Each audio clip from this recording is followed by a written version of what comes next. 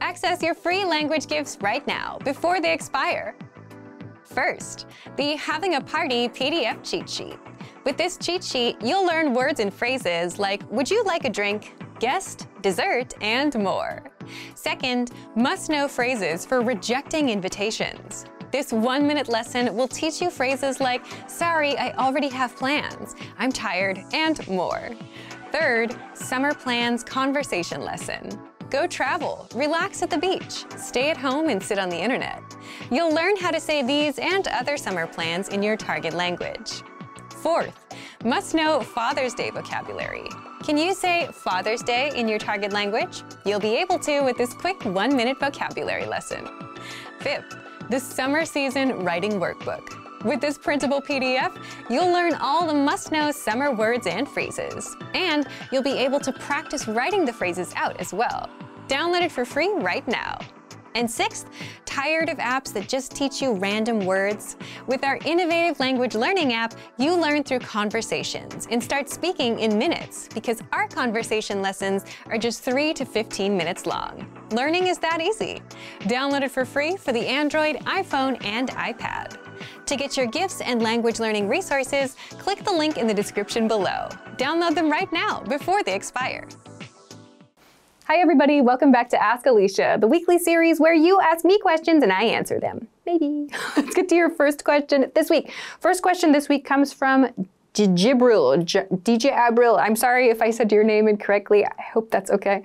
DJ Abril asks, being childish, what does it mean? For example, sorry, it was childish of me. Okay, so childish, yeah, so to act in a childish way or to be childish means to act similar to a child. So we use this ish, this ish, to mean something like the noun that comes before it. So in this case, childish means like a child or in the same manner as a child. So when someone tells you as an adult you're being childish or he's acting childish, it means that person is acting in the same manner as a child.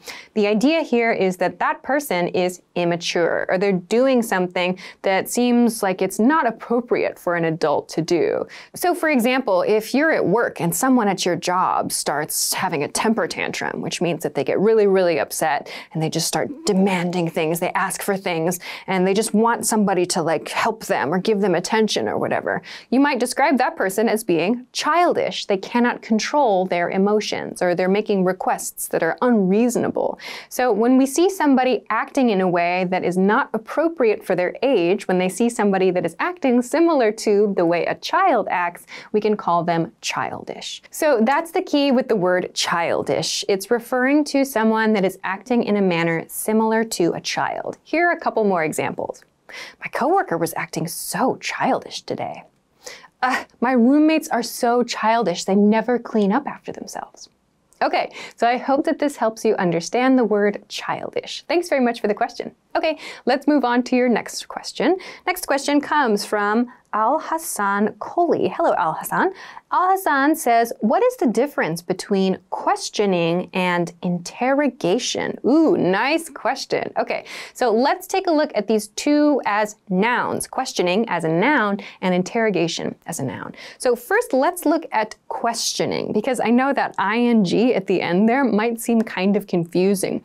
We can use question as a verb as well, yes, but I want to focus on using questioning as a noun in this example situation. So, questioning refers to asking someone a formal set of questions. Usually it's because there's some kind of problem, like some kind of legal trouble. Maybe there's been a police-involved situation, and someone needs to ask someone else some very formal questions. There's some kind of like system that they have for asking this person questions. This is called questioning. So, for example, the police brought him in for questioning.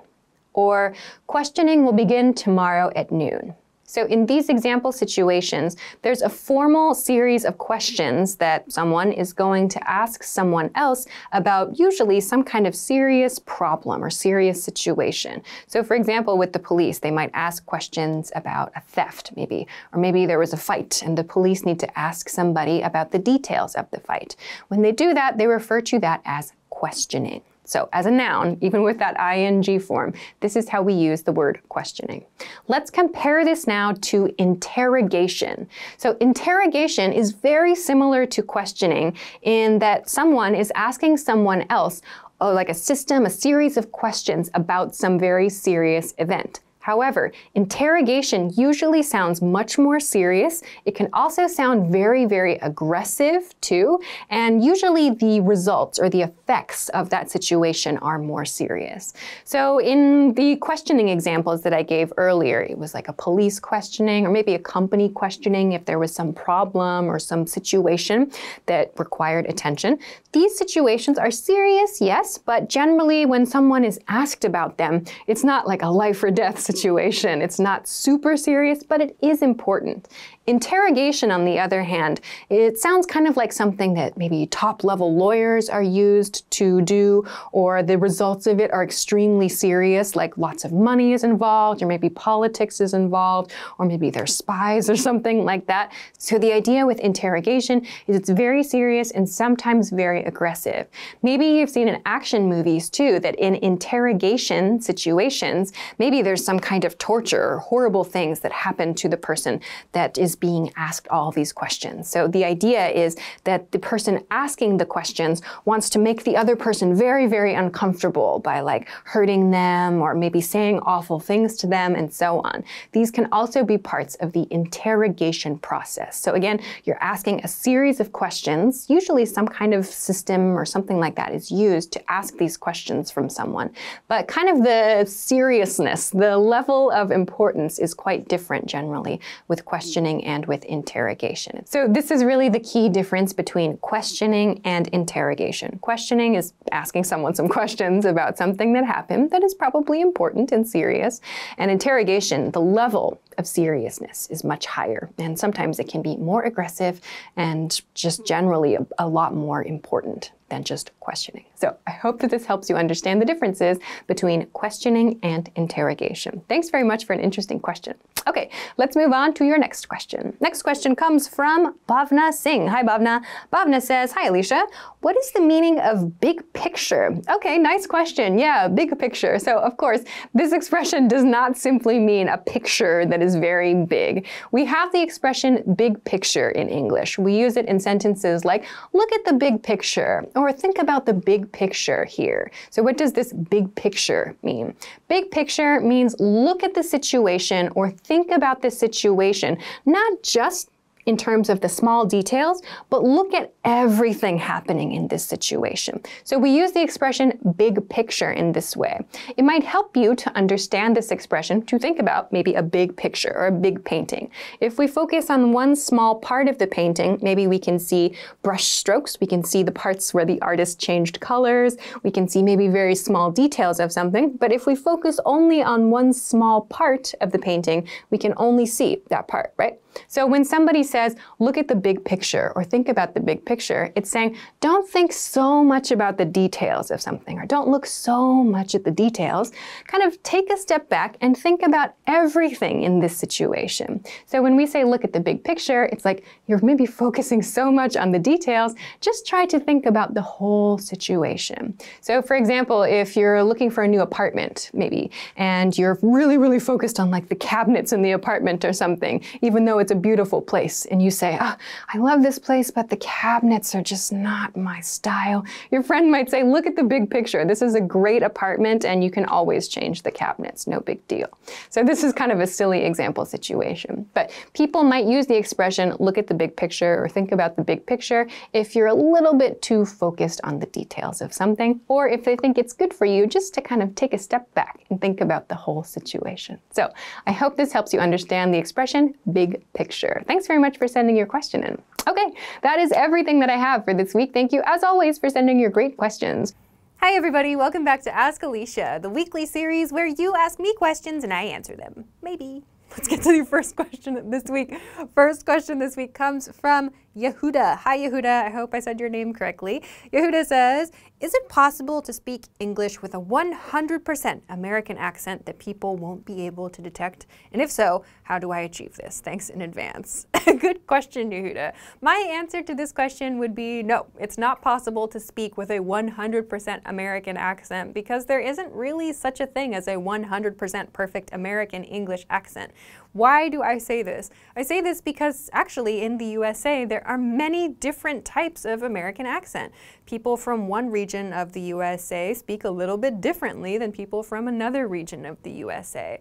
I have a slightly different style of English speaking than my American coworkers do. So that's why I say that it's not possible to have a 100% perfect accent, because depending on the place that you come from in the USA, you don't have the same accent as somebody else from a different part of the USA. And also inside these different ways of speaking, there are different vocabulary word choices. Sometimes there are different grammar choices.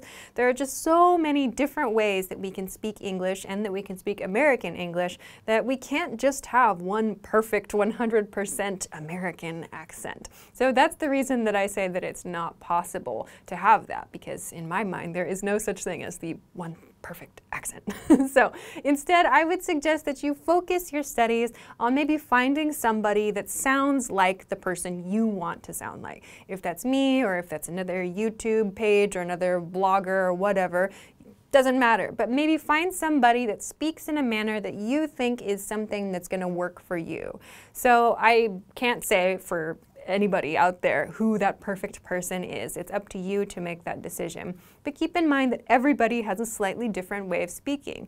You probably have a certain way that you speak in your country or in your hometown or in maybe even your neighborhood or even in your house. Some families have their own kind of words that they use as well. So these are all things to keep in mind. And just keep in mind as well that there's no such thing as the most perfect accent ever. So I guess I'll finish my answer to this question by just sharing some general tips for working on your pronunciation.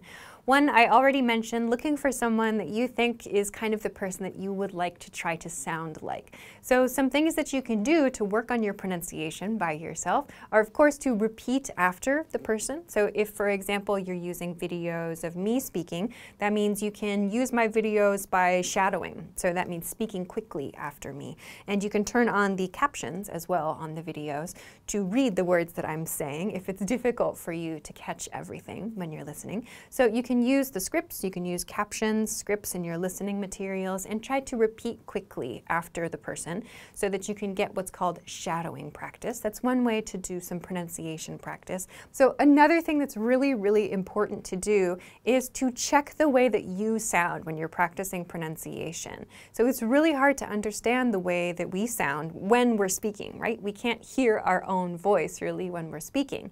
So you can get around this and practice this by recording yourself. So I've recommended this many times on this channel, but try recording yourself speaking, recording yourself shadowing after someone else with your phone, with another recording device, and listen to that later. So you can compare the way you said the sentence or the phrase or the vocabulary word with the native speaker that you're trying to mimic, right? So if you listen to yourself, you can hear the parts that are good and the parts that are not so good, and then you practice the parts that aren't so good until they're better, right? So this is something that I know makes a lot of people feel really, really uncomfortable, and of course I understand. The first time you listen to your own voice, you think, oh my gosh, is that really what I sound like? I sound terrible. We all have that feeling. But remember, this recording is just for you. You don't have to share it with anybody. You listen to it in your house quietly alone. You don't have to tell anybody about the recording. You listen to it, check the parts that are good and the parts that aren't so good, and then move forward with your practice, right? So you don't have to put this on YouTube or anything like that. Don't worry about that part. It's just for you, and it's just to help you work on your pronunciation. So that is another thing that can help a lot. You might be really surprised too. When you listen to yourself, you'll probably hear some things that you've never heard before and go, oh my gosh, I have to work on that. So this is a really, really valuable thing you can do to work on your pronunciation. So I hope that this tip helps you. Like I said, don't try to think of like the 100% perfect American accent. Don't try to think of that. Instead, try to think about somebody that you would like to sound sound like. So to wrap this up, I would say just focus on trying to find somebody that you like, someone whose voice you like or someone whose manner of speaking sounds nice to you, and maybe focus your attention on that person instead of just trying to make this 100% perfect American accent, because it doesn't really exist. If you want to have kind of a guideline for maybe some interesting people to listen for, you could try looking up like news announcers, maybe news announcers on big news networks. Those people might have a very clear manner of speaking. But again, the way that we speak in these kinds of videos and the way that we speak in news presentations and the ways that we speak in everyday life are a little bit different. But those might be some places that you can start if you're looking for some inspiration for your speaking and pronunciation practice. But again, make sure that you also find ways to check yourself, and pronunciation practice with a recording device is one way that you can do that. So I hope that this helps you out. Thanks very much for your question. Okay, let's move on to your next question. Next question comes from Yasser Alexander. Hi, Yasser. Yasser says, what is the difference between pharmacy and drugstore? Nice question. Yeah, okay. Let's start with pharmacy. A pharmacy is the word we use in American English. A pharmacy is a place where you can go to get prescription drugs, prescription medications. So what is a prescription? When you go to the doctor for an illness or for a problem and visit the doctor, and the doctor tells you to take medicine, they will usually give you a prescription, what's called a prescription. So it's some information about a medicine on a piece of paper, and you take this to the pharmacy. So the pharmacy is the place where they change the doctor's orders into medication, and you can pick up your medicine there. So the pharmacy is the place specifically for this. There's a specialist that works inside the pharmacy that knows the different drugs and has all of the authority to give people the correct medication. So this is a pharmacy. So a drugstore then is kind of like the store around the pharmacy. So what does that mean? In a lot of American cities, there are drugstores that have kind of daily life goods inside them, not like a supermarket. A drugstore tends to have things that we use around the house, like maybe shampoo and conditioner and cleaning items and various little small things that you need for your home and for your lifestyle. We sometimes also have like kind of snacks, or maybe you might find like a sandwich, kind of light meals, those kinds of things. So inside a lot of drugstores is a pharmacy. So I think that we call them drugstores because you can also buy just general drugs inside them. So for example, if you have a cold or if you have a headache, you can find just very, very basic medicine there, which you can't generally buy at supermarkets. So I think that's why we call them drugstores. But lots of drugstores have a pharmacy inside. So if you need to get special medicine, special medication from your doctor, you can go to the pharmacy inside the drugstore and pick it up. So this is the difference between a pharmacy and a drugstore. A drugstore has generally a lot of other lifestyle goods inside it, and a pharmacy has just the medication. You may also see places that are just pharmacies outside of drugstores as well.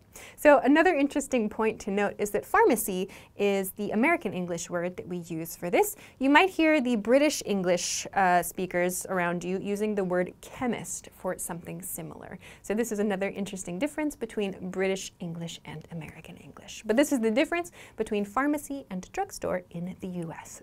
To finish, here are a couple of super quick examples with both of these words. I took my prescription to the pharmacy. Can you please pick up my prescription from the pharmacy? And with drugstore, let's go to the drugstore real quick before we leave for the picnic. I have such a bad cold. I should get some medicine from the drugstore. Great, so those are a couple of super quick examples, and both of these words are very commonly used in everyday communication in everyday life. So thanks very much for sending your question along. I hope that helps. Okay, let's move on to our next question. Next question comes from Beverly Sabrina Adrian. Hi Beverly, I hope I said your name correctly. Beverly says, hi Alicia, I would like to know if there is a difference between clock in and check in, and also clock out and check out. Thank you. Interesting question. This kind of depends a little bit on the situation. There are some cases in which we only use check-in or check-out, and there are some cases where we could use both. So first, let's talk about the situation I can think of where we would use both of these. if you come to the office, if you have a job that requires you to mark your start time and your end time at the beginning and at the end of work, you could use either clock in or check in. This might depend a little bit on the company.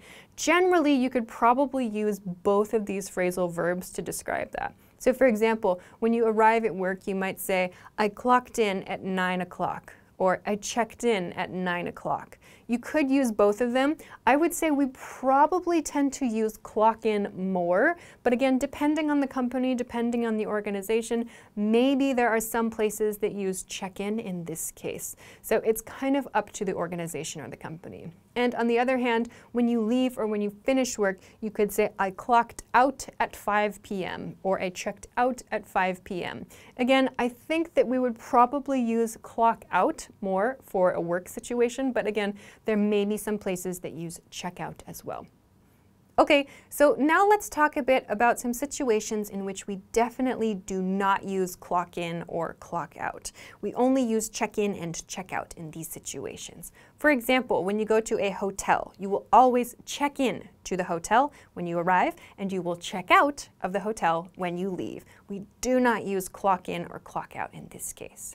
You might also use check in and check out when you're going to a place that is used by a lot of other different people that are not connected to each other. So by that I mean, for example, like a health club, a gym, some kind of fitness area, perhaps even some kind of massage room. So these are all places that lots of people are coming and going from, right? And they're not connected, they're not coworkers or friends, but it's important to keep a record of those people. So in these situations, we use check in and check out to mark the time that someone came and the time that someone left.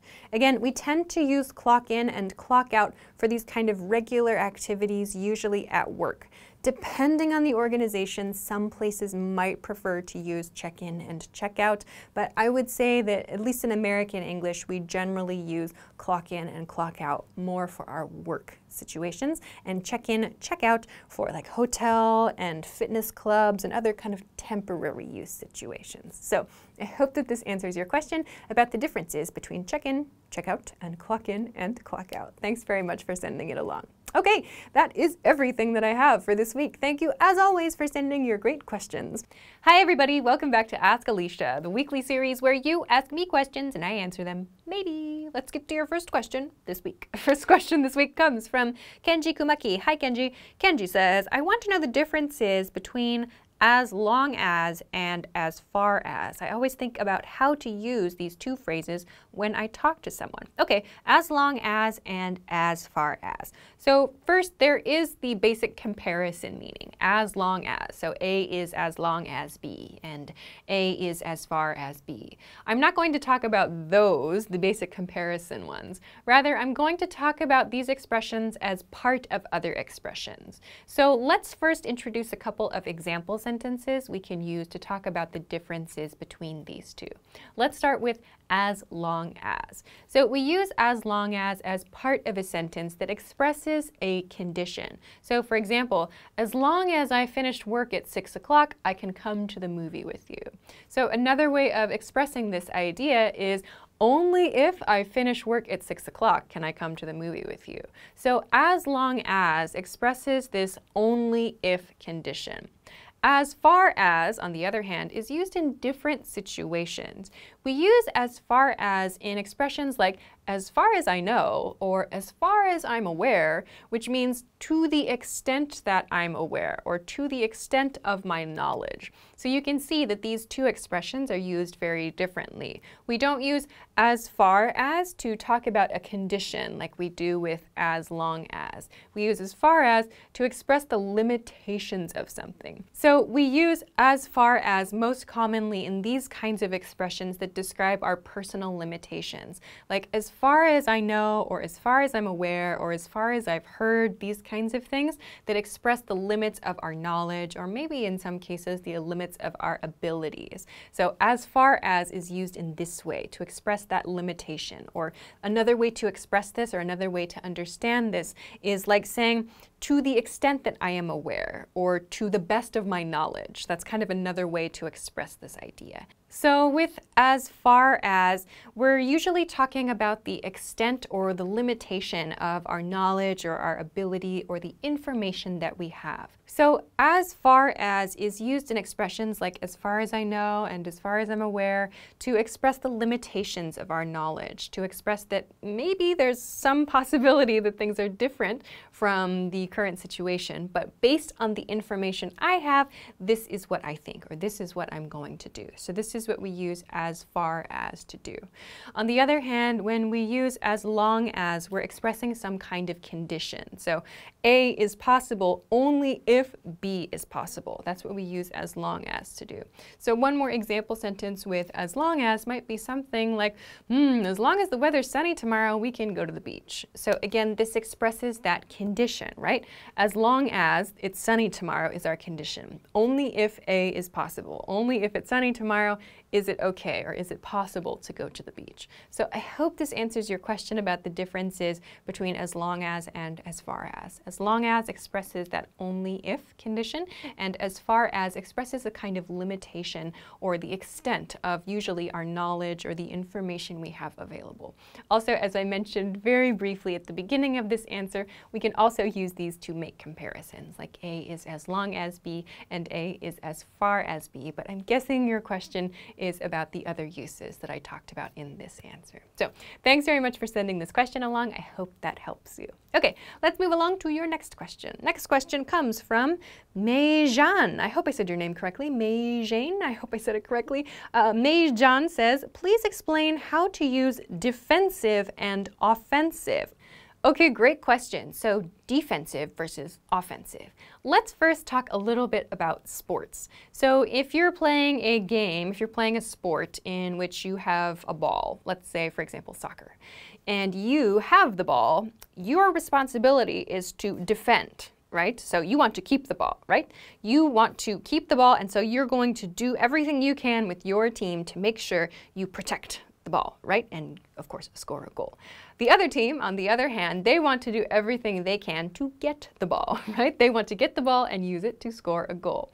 They are the offensive team. So we call that the offense, or the offensive team. So what's interesting about these words is that we don't just use them to talk about sports and to talk about war and fighting and battles and these kinds of things. We also use these words to talk about our communication. So we sometimes say that someone is on the defensive or they're on the offensive when they start to attack someone else with their words, or when they're trying to defend themselves with their words. So for example, if you have a fight with your roommate is maybe angry with you because you didn't wash the dishes or something like that. They might say something like, "You never do the dishes, I'm always the one cleaning up out here." We could describe that person as going on the offensive. They're the one that is attacking you in this case. You, on the other hand, are on the defensive side. You want to defend yourself, protect yourself. You can say, "I'm so sorry, I've been really busy lately," or "I just forgot, I apologize, I'll take care of it next time." So you are defending yourself. So we have this defense and offense in our communication as well. It does sound a little bit like sports, or maybe like an official battle, like a fight in a wartime situation, but we also use these defensive and offensive words to refer to other situations where we need to protect ourselves or where we need to attack or go after something. So you might also hear offensive being used when someone does something aggressively. Like for example, if a guy sees a cute girl at a bar and he really wants to talk to her, he might go up and introduce himself and try to make some light chit chat or something like that. And his friends might say like, "Oh, he's on the offensive." So that means like he's trying to get something. That's kind of the feel with offensive. So you can kind of imagine that there are many different communication related situations in which we might use defensive and offensive to communicate that idea. Okay, to finish this answer, there's one more really interesting point that I want to make, and it's about the word offensive. So you might notice the pronunciation is a little bit different. I've been talking about being on the defensive or on the offensive. Generally, when we talk about sports, we say like he's on the offense, right? So that's the pronunciation we often use to talk about the offense, the side that's attacking. But there's another word that is offensive. So it has the same spelling, right? But the pronunciation of this word is always offensive. So this word means something is disgusting or something causes us to feel very, very strongly in a bad way. So for example, if someone makes a really rude comment, you might say, "That's offensive." Or if you smell something that is absolutely terrible, you might say, "Oh, that is an offensive smell." So offensive means it's something that's like attacking your senses, or it's attacking your own personality maybe. So we have this word that means that something is really, really terrible, but the pronunciation is always offensive. You might have noticed earlier, yeah, I said offense, offense, but we also have an overlapping pronunciation here. So we always have to use this offensive pronunciation when we talk about things that are offensive. This is an adjective. We can also use this pronunciation when we want to describe someone on the attack, like, oh, he's on the offensive. We can use that sound at the beginning of this word. However, we cannot use the pronunciation with the adjective. So we cannot say that something is offensive. We always say that something is offensive. So this is a really small pronunciation point, but make sure that when you're talking about attacking someone or attacking something, you can use both pronunciations. Both are okay, though I would say that the pronunciation is more natural. So just keep in mind that if you want to say that something is offensive and it's not good, you should make sure to use that pronunciation. It's offensive. If you want to talk about sports or the attacking side in a situation, you can say they're on the offense or on the offense. Both are okay. So this is an interesting pronunciation point, but just keep in mind you can only say that something is offensive, not offensive. So I hope this helps answer your question about the differences between defensive and offensive. We also talked a bit about defense and offense and related words too. Thanks so much for sending this question. Okay, let's move on to your next question. Next question comes from Sum Yin Wong. Hi, Sum Yin Wong. Sum Yin Wong says, "Hi, Alicia. I want to know the differences between vegan and vegetarian. Thanks." Yeah, great question. Okay, and a very important thing to know in this day and age. The distinction, to the best of my knowledge, is very, very simple. Let's start with vegetarian. So a vegetarian is a person that does not eat meat. So no pork, no chicken, no beef, nothing. So some people might say, I'm a vegetarian, but I eat some fish. Those people are sometimes described as pescatarians. But I think that some people consider true vegetarians to be people who also do not eat fish. So no red meat, no fish. That is someone who is a vegetarian. A vegan, on the other hand, or a meal that is vegan, is a meal that uses no animal products at all. So when I say animal products, I mean, of course, meat and fish, but also things that come from animals. So for example, that means dairy. So like milk, yogurt, cheese, butter. That means eggs as well. So things that come from animals are also not consumed by people who are vegan. So people who are vegan do not consume any animal products at all. Or maybe some people who are vegan decide just to do it every once in a while. It's up to individual preference, of course. And people who are vegetarian simply do not eat meat. So this is the simplest breakdown of the differences between vegan and vegetarian. Last point for this answer is that it's possible to use vegan and vegetarian to describe people and to describe the food that we eat. So I could say, I'm a vegetarian, or I'm a vegan.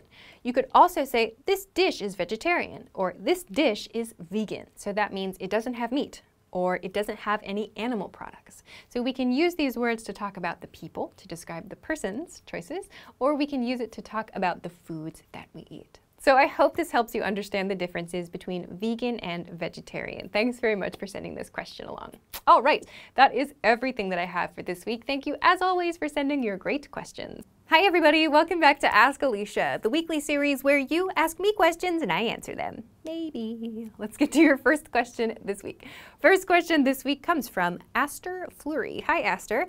Aster says, the Prime Minister of Canada, Justin Trudeau, wrote this: from making electric vehicles easier to buy and easier to charge, to putting a price on pollution across the country, to helping industries adopt clean technologies, we've done a lot to tackle climate change. My question is, why did he use verbs in the progressive tense with to, like to putting and to helping? If he would have used to put or to help in this sentence, what would have been the meaning? Yeah, great question. Okay, so we need to break down what's happening in this part of this speech. So actually, what Prime Minister Trudeau is doing in these few sentences is he's describing a range of activities. So you notice in the very first sentence, he says, from making electric vehicles, blah, blah, blah, blah, blah. And then the next point is to putting, and then we have to helping, and so on. What he's doing here is he's describing a series of activities. We often do this with this from A to B construction. So this is a very long example of this, but that's actually what he's doing here. So in a very, very simple situation, we use from A to B to talk about a range of things or maybe a range of services.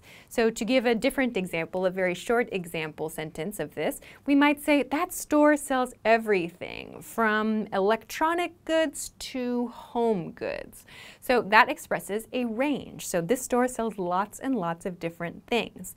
In this example sentence, Trudeau is doing the same thing with this from to pattern, but those noun phrases are much longer. So now that we understand why we have this from to pattern we use to express a range, and he adds an extra range with another to statement, now let's look at why we see these ing verb forms here. So one thing we can do by putting this ing form of a verb is we can create a noun form or a noun phrase out of this. So for example, you probably have thought about the difference between like I like to hike and I like hiking, right? So hiking in that example sentence is a noun. We use this as a noun. This ing form can be used as a noun. So what Trudeau has done in this speech is he has created noun phrases by using this ing form of the verb at the beginning. So let's break this down. Let's look at each part of this. So Trudeau begins his from to range statement with from making electric vehicles easier to buy and easier to charge. So this is a noun phrase, making electric vehicles easier to buy. So this is one action. We can understand this as one action the Canadian government has done here. And then the next part, to putting a price on pollution across the country. So this is another activity, right? Another noun phrase, to putting a price on pollution. That's an activity. And the third one, helping industries adopt clean technologies. This is the third item. So by creating these noun phrases with the ing form of the word, he's showing a range of things the government has done. So that's the two parts that are actually happening here. So we have this from A to B pattern, and he's extended that. He's made that longer by adding one more to, from A to B to C, to show that he did many things as part of the Canadian government. And he's using noun phrases, very long noun phrases, after this. So he's basically expressing the different activities the Canadian government has done in order to tackle climate change. So that's what's happening in this sentence here. You can do the same thing when you want to express a range of activities or a series of steps for something. Use that from A to B pattern, and for more emphasis you can add a to C pattern too, and just add those noun phrases after that. From this thing to that other thing. Trudeau is doing the same thing here. They're just very, very long. So I hope this helps you understand what's happening in this sentence and also helps you understand why that ing verb form is used here. So thanks so much for sending along this really interesting question. I hope that that helps you. Okay, let's move on to our next question. Next question comes from Miriam. Hi, Miriam. Miriam says, hi, Alicia. Hi, Miriam. I'm Miriam, and I would like to ask this question. I'm not good in English, especially my writing skills. They are 0. I tried really hard to improve it, but it doesn't work. I want you to please give me some tips. How can I improve? Thanks. Okay, first point, Miriam, you wrote me this message, so that's clear. That makes it very clear. You have some skills, right? You were able to communicate your question to me. You were able to share about your experience very clearly. I understood it, no problem. And you were able to talk about your goal. So that shows you already have some writing skills, right? So the things that I would suggest to work on improving your writing skills, there are a few things to do. Maybe the first thing to do would be to set yourself a very small goal. So if you think, oh, I don't know how to improve, I don't know what to do, try thinking about something you want to do, some kind of target for your writing skills. So for example, you could think of writing this message as a kind of goal. You were able to write this message and communicate your idea, right? So maybe think of another type of writing goal. So maybe you want to write a letter to ask for a product from a company, or maybe you want to write a letter to a friend in another country that speaks English, for example. So try to think of kind of some small goals. If you can't think of a goal outside yourself, maybe try to think about a goal you can do just alone. For example, writing in a journal every day or a diary, or maybe writing like tweets if you use Twitter or something like that. Maybe try setting a small goal for yourself, like, oh, I'm going to write about my day every day in a journal, something like that. So having a goal for yourself can help you kind of work on finding the words you need to study and finding out the steps that you need to take to achieve that goal, right? So for example, if your goal is to write to a company to order a product or something like that, you need to think about the vocabulary words, you need to think about kind of the ways to ask for something politely, to make a request, to provide your own information, and so on, right? So try setting a couple of goals for yourself, like you say here, like, I'm trying to work on my writing skills, but nothing helps me. Maybe think about what you want to do with your writing skills. That might be one thing that can help you to start. If you're just kind of out of ideas, generally though, some things that you can do are copying as well. I know that sounds a little bit ridiculous, it sounds a little bit crazy, but you can sometimes work on your writing skills just by copying interesting sentences that you find online in news articles and so on, because it forces you to stop and think, like, why did they use this grammar point here? What is this vocabulary word? You kind of slow down, right? When we read things, we kind of take it in and it just kind of gets like really blurred and we don't know, maybe we don't think carefully about what we're reading. So sometimes writing can be a really helpful way. Just copying something can be a helpful way to think carefully about how the sentence is made and why this vocabulary word was chosen and these kinds of things. So those are two quick things, copying and setting a goal for yourself. The third thing I would suggest is maybe just do a little bit of grammar review. If you're feeling like you don't have a whole lot of confidence in your writing skills, that might be just a little bit of uncertainty about grammar. Like, when should I use this grammar point? When should I use that grammar point? So maybe if you feel a little bit unconfident, or if you're feeling like you don't have very much confidence in your writing skills, maybe go back and do a little bit of grammar review and make sure you feel really confident in how those grammar points are used to make sentences. So those would be maybe 3 places to start for working on your writing skills. And remember, like I said before, you were able to send me this message and communicate your points clearly, so you clearly already have some writing skills. So just have some confidence and try setting some goals for yourself, try copying some things out, and try a little bit of grammar review so that you can build more confidence in your writing skills too. So I hope that those 3 quick tips help you to work on your writing skills, and good luck with improving that. Okay, thanks very much for the question. Let's move on to your next question. Next question comes from Dushanta. Hi, Dushanta. Dushanta says, hey, Alicia, I have a question about the word being. I saw this sentence. Being disappointed sometimes is natural. What is the use of being in a sentence like this? Can you explain? Thanks. Yeah, nice question. Being. So we use being to talk about a condition or a status. We have this ing form, right? This progressive or this continuous form. In your example sentence, being disappointed is natural. So we see after the word being is the word disappointed, right? This is something that expresses emotion. This is an adjective. So I am disappointed. He is disappointed, right? So it's very common to see this kind of pattern, being plus adjective, being plus some kind of status or condition adjective. So we use this expression, we use this being plus state or condition to talk about a temporary condition, to talk about a temporary status. Being disappointed or being happy, being sad, being angry. These refer to temporary conditions, temporary emotional conditions in this way. So this being has to be used in the ing form. Like be disappointed is grammatically incorrect. For example, be disappointed is natural. This is incorrect. We are expressing a temporary condition. So we do that with the ing form of the verb be and our adjective. So being disappointed is natural. So we can use being in other sentence patterns as well to talk about conditions. So for example, kids sometimes use the expression, he's being annoying, or you're being weird. So that means your temporary condition is annoying, or your temporary condition is weird. So when we want to talk about a temporary condition or a temporary status that's related to our mental state, our emotions, or our behavior, we can use being before the adjective to do that. So in all of these examples, they follow that same pattern, being plus adjective.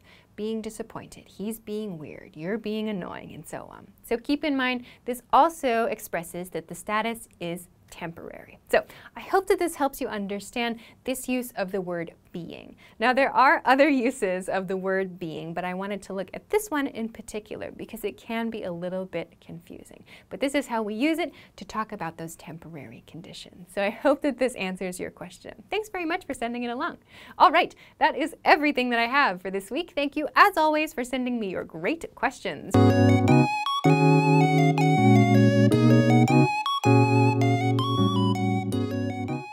Are you struggling to understand conversations in your target language? This video will improve your listening skills using practice dialogues. In this lesson, you'll listen to a dialogue with the text. Second, you'll review the key vocabulary, followed by the English translations. And finally, you'll review the dialogue with the text again to master what you learned. First, listen to the dialogue with the text on the screen. Okay, everybody. Shift information has been posted for the month. It looks like we'll visit 25 cities in 30 days. Do we normally visit 25 different cities in 1 month? Yes, sometimes we visit even more. Where's our first stop?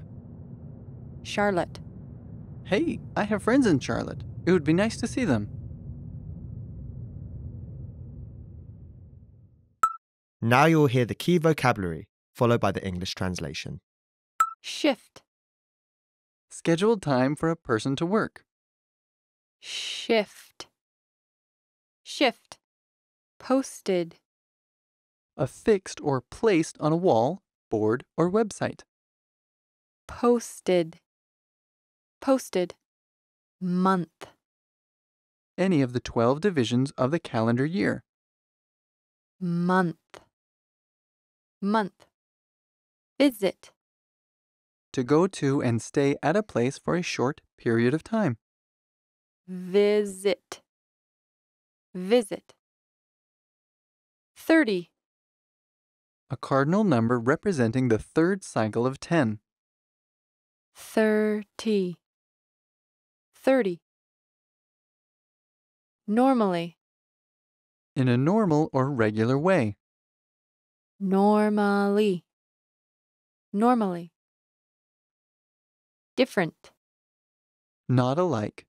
Dissimilar. Different. Different. Cities. 2 or more large or important towns. Cities. Cities. Stop. An interruption in a journey. Stop. Stop. Finally, let's review the dialogue again. See if you can understand more this time.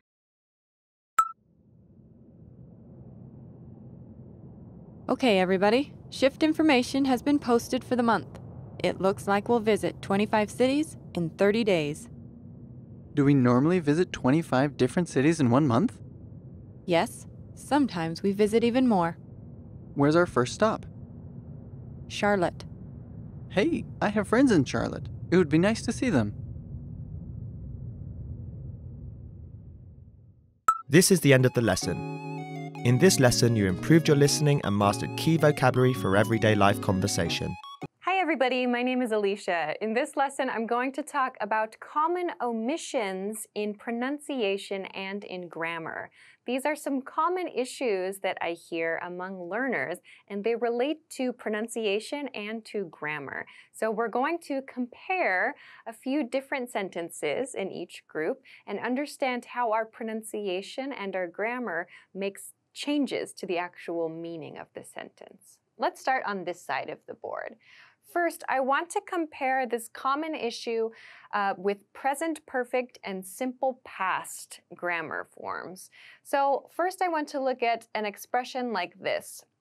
Or rather, I want to look at this pair. This is a very common issue that I hear. The student wants to say, I have lived. So when we say I have lived, we reduce the I have to I've. For example, I've lived here for 2 years, or I've lived there before.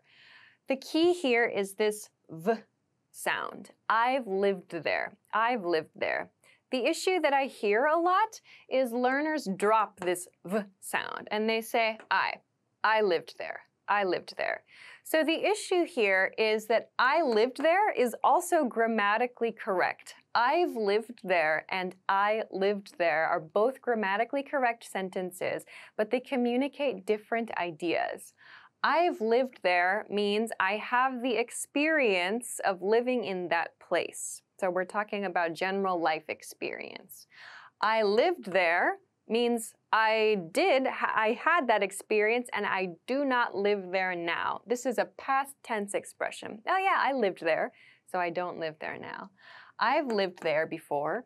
So we're talking about general life experience here. We're talking about a simple past tense, something that's finished, something that's over.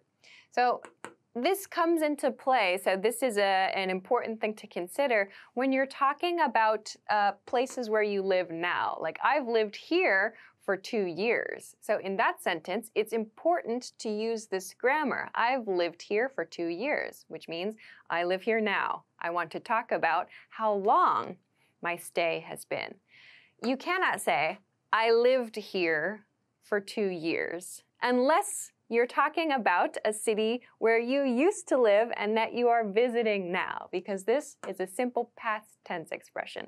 So again, these are both grammatically correct, but they communicate different ideas. I lived here for 2 years would be said if you are visiting a city, or your country maybe. You're visiting a place where you lived in the past and you do not live now. So these are two different ideas.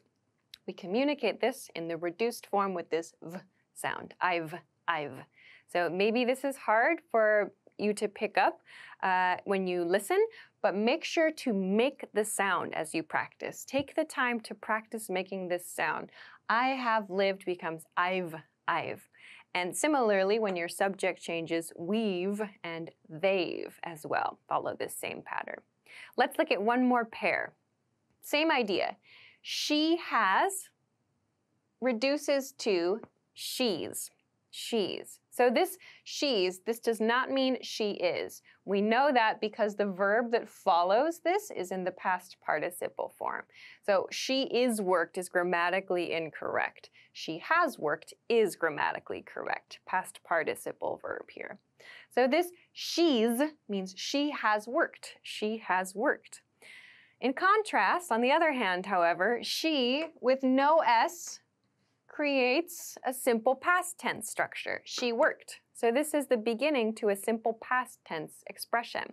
So to create another example, she's worked here for 2 years. She's worked here for 2 years means starting 2 years ago until this conversation, she continued, she has nonstop worked at this place. That's what we communicate with this she's. This sentence, however, she worked here for 2 years, means she does not work here anymore. She worked here for 2 years. Then she got a new job, or then she moved to a new city. She worked here with no S sound, communicates that simple past tense. That means the situation is finished, it's over. So she's worked here for 2.5 years. She worked here for 2.5 years. Present perfect, simple past tense. So don't forget this S sound. The same rule applies when your subject is he or it. He's worked here, or it's been there, and so on. So we need to pronounce that S sound, and we need to make sure to use the correct form of the verb too. So in these cases, a nice example where the past simple past tense and the past participle form are the same, but there are some cases, of course, where they are different too. So another thing to keep in mind. But please make sure to use this s sound when your subject is she, he, or it, and use this v sound when your subject is I, or you, or we, or they for your present perfect statements. Okay, let's go to pair number 2 for this lesson. Another common omission or change problem that I hear is this one, making present tense statement or making a request with would. So sometimes I hear students want to make a polite request, and when we make a polite request, we can use would to do that. For example, I would something something. Like, I would like water. So I want to drink water, but a polite request is I would like water. I would like water. When we make the reduced form of I would, we make this I'd. So I becomes I'd. I would, or rather I would becomes I'd. I'd like water. This right here is the thing that many students forget to say and forget to write. I'd like water. I'd like water. If we forget this, if we do not include this, if we omit this d sound, it becomes this, I like water. This is a simple present tense statement. I'm just sharing a fact about myself. I like water. Okay, great. I like water. This is not a request. I like water. This is a request. I'd like water. I'd like water, please. I like water. Totally different. So we need to include this d sound. I'd like water. I'd like water, please. So please be careful to include this d sound. Let's look at one more example, this time with subject we. So this we d is the reduced form of we would. We would becomes we'd. We'd like steak. We'd like steak. So this is a polite request for steak. We'd like steak. Again, if we do not pronounce this D sound, or if we do not write this D sound, it becomes this. We like steak, a simple fact about yourself. We like steak. Okay, great. Congratulations, you like steak. So this D sound in speaking and this D in writing communicates a request. We'd like steak.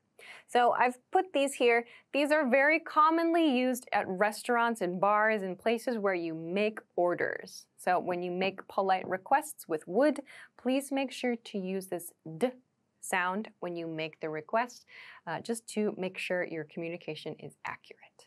Okay, let's look at one more example. This one, this group really covers future tense and present tense issues. So there are a couple of future tense forms. We can use will and we can use going to make future tense expressions. But I often hear learners forget to include things. So let's look at this first group. I'll, I'm, and I. So I'll is the reduced form of I will. I will. We use will when we're talking about making decisions in the conversation. There's a video about this going to versus will, the simple future tense video on the channel. Please check that out. So I will, for example, reduces to I'll. We can use it in I'll go to work. I'll go to work. So the issue here is often I hear students forget to use I'll, and they say I. So I'll cover this in just a moment. Let's compare this to I'm, which is the reduced form of I am. I am becomes I'm. I'm going to work. I'm going to work. So again, I often hear students drop the sound there. Becomes I going to work, which is totally incorrect, grammatically incorrect. Finally, I. So no am, no will. I go to work. I go to work. So I go to work is just a simple present tense statement. For example, I go to work every day, or I go to work on Mondays. So I'm sharing a simple fact about myself. I go to work. Okay, great. I'll, however, I'll go to work. I'll go to work. I'm making a decision about my future right now. Okay, I'll go to work. If I forget the sound, I'll, if I forget to include that, it becomes this. I go to work. I'm just making a simple present tense statement. I'm not sharing any future plan at all. Same thing here. I'm going to work. We have to use there. I going to work is grammatically incorrect.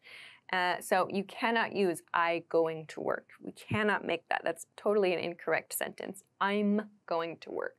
So these points are common points of omission. Let's look at one more example. Let's change our subject. He in this case. He'll is the reduced form of he will. He will. He will becomes he'll. He'll. He'll come later. He'll come later. So again, this part right here, learners forget to say. He come later. Not correct. We cannot use this. Similarly, he's. So because my subject is he, I cannot use am like I did here. When the subject is he, she, or it, we change our be verb to is. So he is. He is reduces to he's. So he's, for example, he's coming later. He's coming later. So oftentimes students forget this S sound. He coming later is totally grammatically incorrect and we cannot use this. He's coming later. He's coming later. Finally, if you don't have any sound here, you have he, you might get a sentence like this. He comes later. For example, he comes later than his boss. So this is a simple present tense expression that's just sharing a fact about the situation. Oh, that guy, yeah, he comes later to the office than his boss. He comes later is just sharing a regular situation, general information. These two, which like we want to use simple future tense to communicate an idea, they need to include this he'll or this he's to communicate that future tense. If you don't have this, the sentences are grammatically incorrect. So these are your key points for future tense expressions. So please don't forget these and o and z sounds here. And on this side, don't forget with present perfect expressions, these v and s sounds. And here in the middle too, don't forget these d sounds as well. So I hope that this is helpful for you. These are very, very common issues. I've called them omissions because there's not really always a mistake, but it does often communicate the wrong idea if you don't use the correct grammar.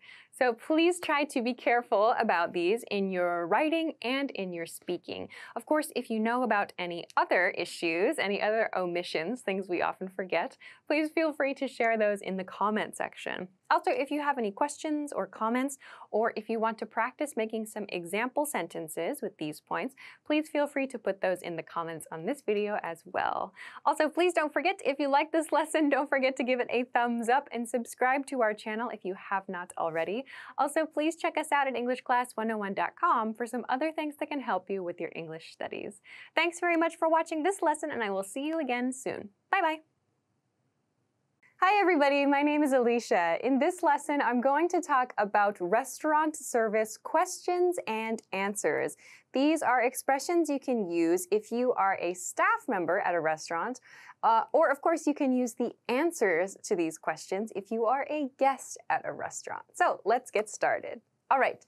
For this lesson, I'm going to go through the flow, the basic flow of visiting a restaurant. So the first question for staff is usually, how many people? Or how many people in your party? So party is a word that we use to mean group. We use party in dining situations. So party doesn't mean like, a party in like a bar or a club or something. Party here means group. So how many people in your group or in your party? You may hear that. To respond, just say 3, 5, 1, 2, whatever the number is. Just reply with the number of people who are going to join you or the number of people in your group at that moment. You can say, for example, 2, but 1 more person is going to join us later, or 5 people total. Maybe some people are late. You can say that specifically if you need to as well. Okay, so after that, the next question in many cases is the staff will ask you smoking or non, or smoking or non-smoking. So sometimes you might hear smoking removed from this, and the staff might say smoking or non, because we understand it means non-smoking. So to answer it, just say smoking, or no smoking, or non-smoking. So this question is about where you want to sit. So some restaurants have smoking and non-smoking seats. That means it's okay to smoke in a smoking seat. It's not okay to smoke in a non-smoking seat. So if you have a preference, you can say smoking please, or non-smoking please, or no smoking. Either of these will communicate the idea. Okay, the next one. Are you ready to order? Are you ready to order? At native speed, this question sounds like, are you ready to order? Are you ready to order? So this is nice for servers to use because you don't just walk to the table and say, okay, I'm ready, like I'm here. You ask the guests, are you ready? Are you ready to order? So it's like you're confirming, is it okay if I come to you now? Or what is everything all right? So you can answer this with yes, I'll have. So this I'll have, this is the beginning to an order. Yes, I'll have an appetizer, or yes, I'll have this pasta, whatever your order is. If you are not ready, you still need some time to look at the menu, you can say, could we have a little more time? Here I've used we. Could I have a little more time is also okay. So we, if you're in a pair or in a group of people. Could we have a little more time? At native speed, this sounds like, could we have a little more time, please? Could we have a little more time? So, are you ready to order? Yes. Or ask for more time here. Usually if you say no, it's too direct. So instead, just say, could we have a little more time? Alternatively, another thing is you can use this question to ask a question about the menu too. We'll talk about this here. So you might also have a server who asks you this question, which is, do you have any questions about the menu? Do you have any questions about the menu? For restaurant staff, a point to note here is this S. Make sure to use the plural questions. So, do you have any question is incorrect. Do you have any questions about the menu? And so please use about here. Do you have any questions about the menu? So if you have a question, this is a yes or no question. Do you? Do you have? So this is a yes or no question. If you have a question, yes, what's this item? Or yes, is this item gluten-free? Or is this item vegetarian? And so on. So yes, and then you ask your question. Or no, I'm okay. No, I'm okay. So you can use these to respond here. Like, are you ready to order? You could say, actually, I have a question. What's this thing? Or is this gluten-free? So you can connect these a little bit if you like, if you need to. Okay, the next one. This one depends on the restaurant a little bit. Sometimes you will go to a restaurant or cafe or bar as well, and that day there's special menu items. There's some like maybe one day only dish. The server will often explain that with this expression. Today's specials are. Today's specials are. So in this case, I'm using are because usually there's a few different special dishes or a few different special drinks. Sometimes maybe you find a restaurant where there's just one thing. In that case, change are to is and change specials, plural, to special, one, singular. So today's special is this pasta, or today's specials are this pasta, this fish, and this meat. So use the plural form or the singular form, depending on if you have one special or many specials, more than two, or rather more than one. And also please note today's, not today, today's specials. So today's, that means this item belongs to today. So these are the special items for today. As a guest, to respond to this, just say, okay, or thank you, Or you can ask a question like, oh, what's the sauce on the pasta? Or what kind of fish is it? Something like that. If you want to ask a follow-up question about specials, it's very natural to do that. Okay, moving on to the next question. What can I get you? What can I get you? This is a very common and very friendly sounding question from the staff at a restaurant to a guest. At native speed, this sounds like, what can I get you? What can I get you? Or you might hear, what can I get ya? What can I get ya? What can I get ya? So this sounds very friendly, and usually it shows that the staff is ready to take your order. They're waiting there to write your order. So what can I get you? To respond to this, I'll have. I'll have. So this I'll have means I will have some menu item. So I'll have a salad, or I'll have this steak. So I'll have plus your menu item. Alternatively, another way to say it, I'd like. I'd like. Again, a key pronunciation point. I'd is I would in the reduced form. I would like something, something. You can follow it in exactly the same way, or rather follow this expression with another dish name. So like, I'd like the steak, I'd like a salad, please. So just place your order, give your order when you hear this question. You might also hear a server ask, what would you like to drink? What would you like to drink? So this is a question about a drink order. You can say, just water. Just water. So depending on the restaurant, some restaurants charge money for water. Water costs money. In many restaurants, water is free. So you can say, just water, just water. If you want to order a drink, say, plus the drink name, please. So, soda, please, or Pepsi, please. Of course, if your drink begins with a vowel sound, use an, like an orange juice, please, for example. So just use the indefinite article, or an, plus your drink name, and I like to end it with please. It sounds more polite, it sounds a little nicer. You might also hear this question. This is another yes or no question. Would you like anything to drink? At native speed, would you like anything to drink? So would you like anything to drink is a yes or no, just a quick yes, a drink please. So like yes, an orange juice please, or yes, a beer please. You can use just water, or if you don't want anything, just use no thank you, no thank you, so you don't need any drink. So you might hear one of these two. What would you like to drink is an information question. Would you like anything to drink is a yes or no question. So just small differences in how to answer these two.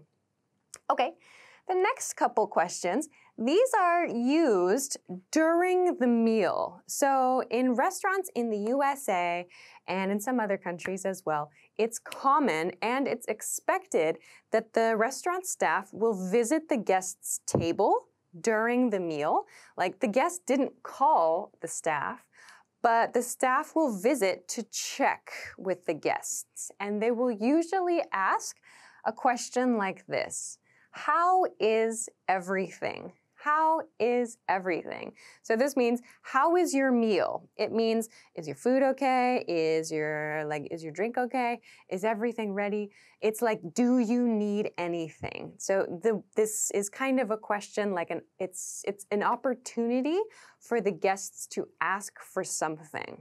So you can reply to this with, great, thanks. This means we're fine, we don't need anything. How is everything? It's great, thank you. So that means I don't need you, I don't need anything, thank you for checking on me. Or if you need something, you can say, could I have this thing, please? So this could be anything you need at the restaurant within reason. So could I have a napkin, please? Or could I have a new spoon, please? I dropped mine on the floor. So could I have item, please?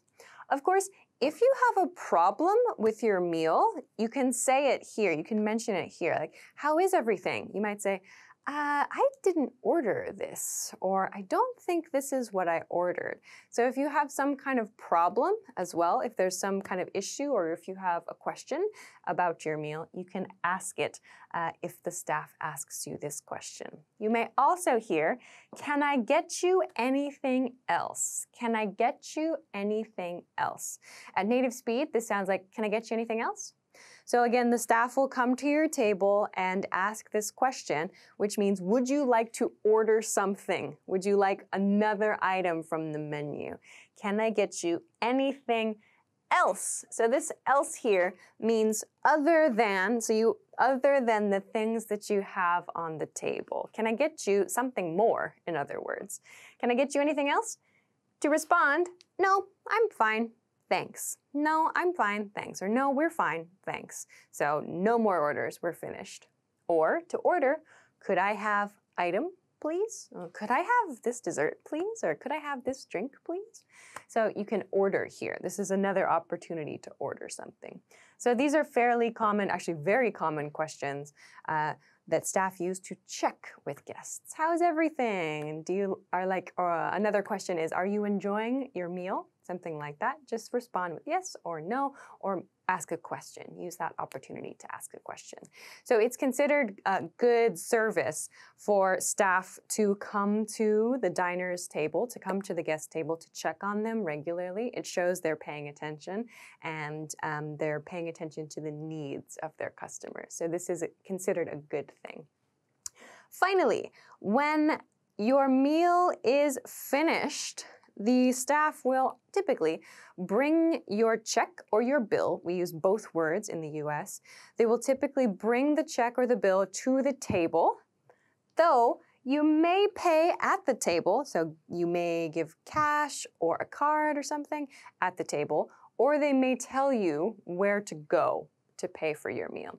Usually they'll say, here's your check, or here's your bill. Another point for restaurant staff, here's. So this is here is. Here's your check, or here's your bill. Here's your check, here's your bill. Please pay here at the table. Please pay here at the table, or please pay at the register. Please pay at the register, or maybe you might hear please pay at the front, or maybe please pay in the lobby, depending on what kind of restaurant or maybe hotel you're at. So it'll often be something like this. Here's your check, please pay here at the table. Or I'll take your check, or I'll take your bill whenever you're ready. So here at the table, something like that will tell you you don't have to go anywhere. Or when the server says, I'll take your check when you're ready, that means just give it to the server. You don't need to go anywhere. So to reply to this, okay, thank you. That's all you need to do. And of course, pay. So this is a very typical flow of visiting a restaurant or visiting a bar in a typical, I would say, restaurant, bar, cafe situation in the US. So I hope that this was helpful for you, whether you are restaurant staff or a regular diner. So if you have any questions or comments, or if you know some other restaurant-related questions or answers, please feel free to leave those in the comment section of this video. Also, if you like this lesson, please don't forget to give it a thumbs up, subscribe to our channel if you haven't already, and check us out at EnglishClass101.com for some other things that can help you with your English studies. Thanks very much for watching this lesson, and I will see you again soon. Bye-bye. Hi everybody, my name is Alicia. In this lesson, I'm going to talk about 10 vocabulary words for technology. I've chosen these vocabulary words because at the time of recording this video, these are words that are kind of related to modern technology. So very, very modern, or the newest technology. Maybe a few years from now, this will have changed, but I hope that this is useful for you. Let's get started. Okay, the first word I want to look at is wireless. Wireless. Wireless is used before a noun to mean something that does not have a wire. There's no cord. There's nothing attached. So for example, like my microphone has a wire. There's a cord connecting my microphone to my mic pack. So this is a wired mic, But we have many wireless technologies now. For example, we have wireless networks. Wireless networks. We commonly call these Wi-Fi in our homes and in restaurants and cafes. So a Wi-Fi, or rather Wi-Fi, refers to a wireless internet connection. We have wireless chargers for our smartphones now, so we don't need to use a cord to plug in our smartphone to something. We can charge it on top of some kind of charging device. We also have wireless headphones too, so we can put in headphones with no cord. We use Bluetooth technology or something similar to do that. So wireless means anything that does not have a cord, does not have a wire. We call that wireless. Okay, the next two seem very similar but are very different. The first one is VR. VR means virtual reality. Virtual reality. So this is pronounced virtual. Virtual. At native speed, this sounds like virtual reality. So these R and L sounds kind of connect. Virtual reality. So virtual reality means something that is completely digital. Virtual means something that's like inside a computer, or it's an environment, a type of space that's 100% created by a computer. So it is a virtual version, a computer version of real life. Reality refers to the real world, the real, like our real life environment. So virtual reality is a computer world, essentially. So we have virtual reality games, for example. We can put on a mask, or we can put on goggles or glasses, and we can play a game inside a computer world where it feels like we are inside that environment. That's called a virtual reality game. We also have virtual reality experiences. So you can go to like a couple of maybe different genres of virtual reality experience. You can, of course, do games, but you can do like travel experiences with virtual reality. Or you can do virtual reality home tours, I think, too. So that means, again, you put on glasses or goggles or something, and you can go inside a home, in a virtual home. It's not real, but you can walk around and have the feeling of experiencing a vacation place or experiencing a home or something similar. So we call that a virtual reality experience, a virtual reality experience. These points, these are different from AR. So AR refers to augmented reality, augmented reality. So augmented, the root here is augment, augment. So to augment, that's a verb. To augment something means to add something on, like you're adding something new to something else, to augment something. Here, augmented reality means we are adding something to the real world. So virtual reality means the real world is actually digital. So it's not really the real world. It appears like the real world, but it's digital. Augmented reality is the real world plus something. So this is a big difference between these two. Real world plus something. So augmented reality is quite long. We often say AR instead, AR. We use AR in expressions like this, an AR effect, an AR effect. So an augmented reality effect. So for example, if you take a picture on your phone, and you want to add some special effects to your picture, you can do that with AR. So maybe it looks like there's bright, like writing with fire or something in your picture, or you see some kind of like special imagery, or you want to include some other kind of interesting effect, whatever you like. That's an AR effect. You're adding something that's not there. You're adding something to that reality. You may also hear about AR apps. AR apps. This is, at the time of recording this video, this is kind of a new or emerging, an emerging technology, means it's coming out now, it's becoming available now. An AR app is something that we use on our phone, our smartphone, that changes reality like as we look at the phone. So a great example of this is like a map function.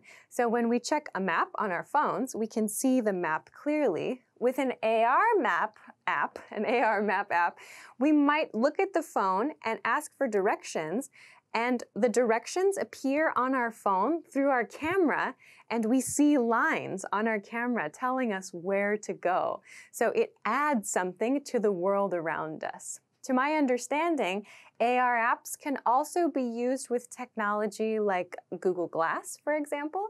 You can see a guideline, like again, to use the map example, you can see a guideline telling you which direction to go on your glasses, or in your glasses, I suppose. So you can actually change the way you see the real world by using one of these apps. Pretty interesting. So this is called AR, or augmented reality, adding something to reality. Okay.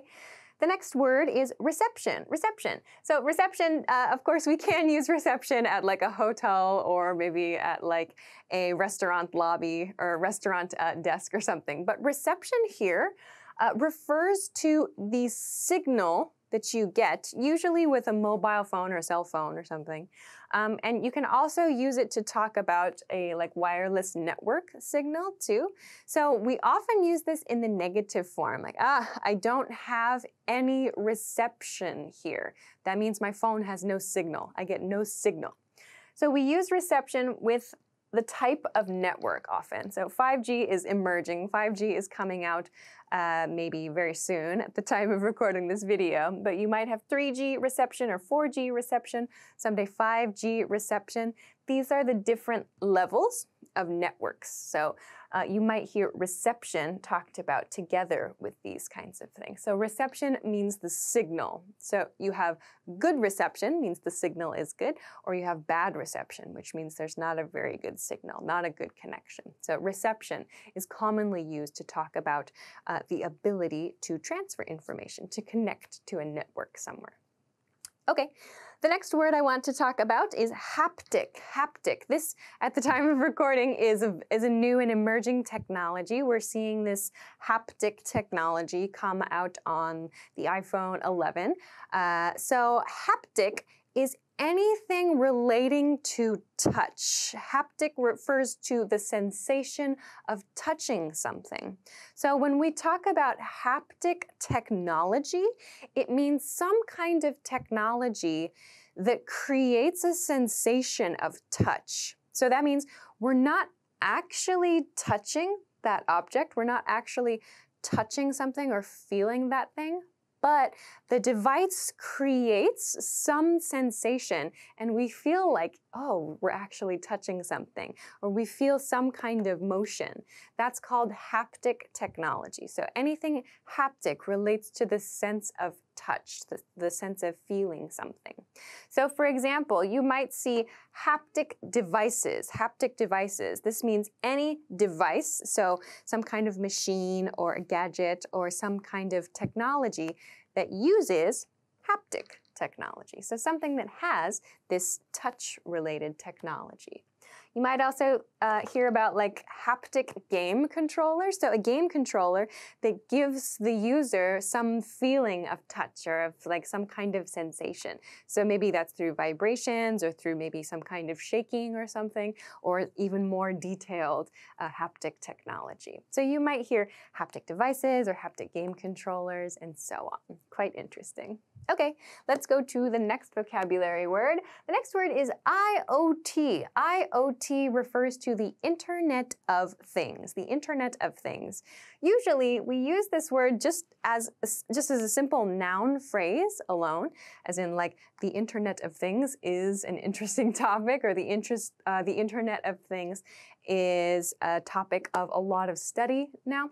So, Internet of Things means, it's, at least at the time of recording this video, is kind of a conceptual idea where many objects are connected through an internet. So right now, of course, we have many objects which are not connected through an internet, but the Internet of Things there's this idea that one day, perhaps, our maybe important devices or our important things could all be connected. So for example, like in your home. Maybe your refrigerator and the lights in your home, the microwave, your toaster, your rice cooker, maybe your bathtub, and I don't know, maybe even like your alarm clock. All of these objects that you use every day could be connected somehow, and you could access them through your smartphone.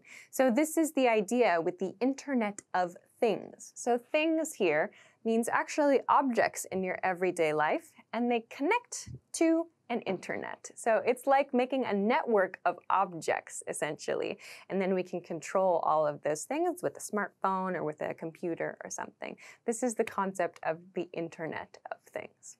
Okay, onward to the next one. Next is AI. AI means artificial intelligence. Artificial intelligence. Artificial means not real, and intelligence means like something, the level of something's like smartness, essentially. So artificial intelligence usually refers to robots and machines doing things instead of humans. So for example, AI-powered chatbot. So you'll often see AI used with powered or like AI-based or AI-enabled.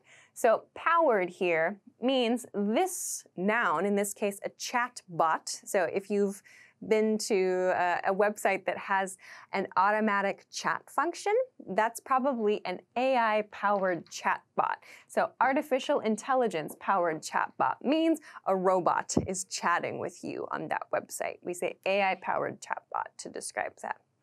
In this case, AI-enabled apps, that means inside the app, you can use, so enabled means able to use, and artificial intelligence. So again, that means inside the app, you are able to use some kind of like robot intelligence or some kind of machine intelligence inside an app.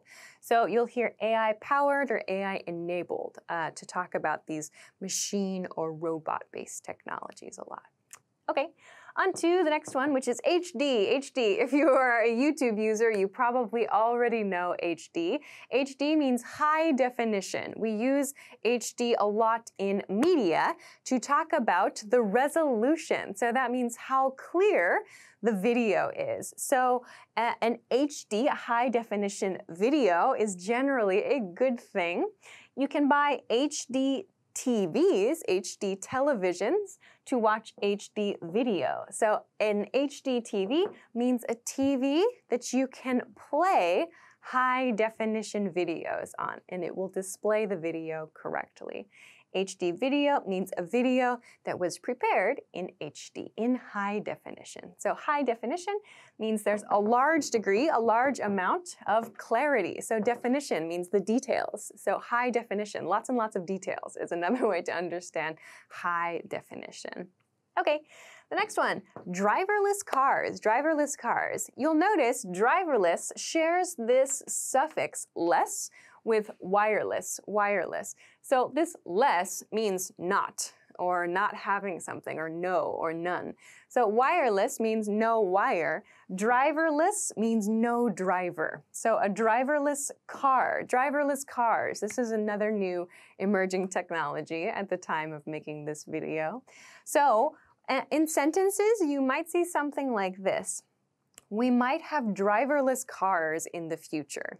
Or driverless cars could be dangerous. So we use driverless cars exactly the same way as we use the word cars. We're just adding this word to make it specific. What type of car? Driverless car. So we can use it in exactly the same way we use the word car. We're just making a specific statement about this type.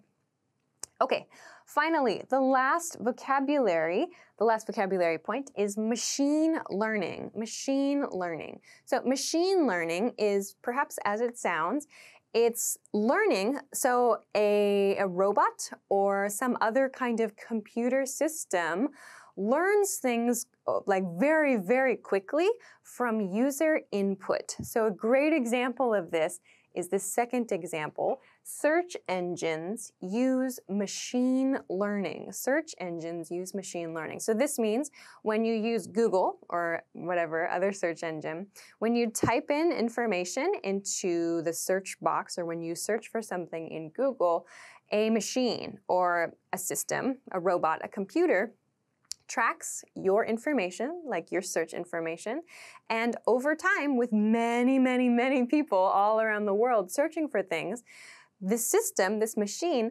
learns how to be more efficient. It learns how to give the best results. So machine learning is used to give efficient or good results for a specific goal. So there are many, many different ways that we use machine learning. Search engines are one way of doing that. So another example, our software uses machine learning. So you can use this to achieve a specific goal. Maybe you need to do data analysis or something like that. Perhaps you have a machine learning way to do that. So machine learning is coming up more and more as we have lots and lots of data from all around the world. A lot of places and a lot of companies take that data and through machine learning can get some interesting results. So machine learning is in the news a lot these days with relationship to tech and software and so on. Okay, so those are 10 vocabulary words relating to modern technology at the time of this video. Perhaps it has changed. So if there's some other stuff, there probably is, please let us know about it in the comment section of this video. Also, if you have any questions or comments, or if you want to practice making some sentences with these vocabulary words, please feel free to do that in the comment section as well. Also, if you like this lesson, please don't forget to give it a thumbs up, subscribe to our channel if you have not already, and check us out at EnglishClass101.com for some other things that can help you with your English studies. Thanks very much for watching this lesson, and I will see you again soon. Bye-bye. Hi everybody, my name is Alicia. In this lesson, I'm going to talk about simple present tense in English. Let's get started. Okay, I want to begin this lesson by looking at when to use the simple present tense. There are 2 points I want to focus on. Number 1, we use simple present tense to share facts. So facts refers to information that is always true. For example, I speak English. In this sentence, speak is simple present tense. In this example, he works in New York City. This is a fact, just information that is true. Works is a simple present tense verb. In one more example, they don't live in France. Don't live is simple present tense, but it's just a negative. They don't live in France. So these are examples of simple facts. We express facts with simple present tense. The second use of simple present tense is to express regular actions. So especially this is for items in a schedule or a timetable. When I say schedule or timetable, I mean, for example, something that happens every day at the same time, or every week, or every month, or every year. So it's something that we understand happens regularly. So, for example, I visit my parents every month. In this sentence, visit is a simple present tense verb, and we know that this is a regular action because we have this expression in the sentence, every month. In the next example, the bus leaves at 3 p.m. Leaves is in simple present tense. This is part of a timetable at 3 p.m. So we can understand this is part of a bus schedule. Finally, he doesn't call me every day. He doesn't call me every day. Here, again, we have a negative expression. He doesn't call is in simple present tense. It's a negative expression. And here we have every day. So this shows an action that does not happen every day. So these are the 2 ways to use, or the 2 times to use, simple present tense. Next, I want to talk about how to make simple present tense. First, let's look at how to make statements. I've broken this into positive and negative statements. First, let's take a look at how to make positive statements. We need to think about the subject of the sentence. When we're making basic statements, there are 2 ways to approach it. If your subject is I you, we, or they, we use this pattern. So I, you, we, or they, plus our infinitive verb. So infinitive verb means just the basic form of the verb. There's no change to the verb, like eat or sleep or drink, just the basic verb form. Then we can add extra information. So the most basic type of sentence is just a subject and a verb, but in many cases we want to add some more information. We do this after the verb.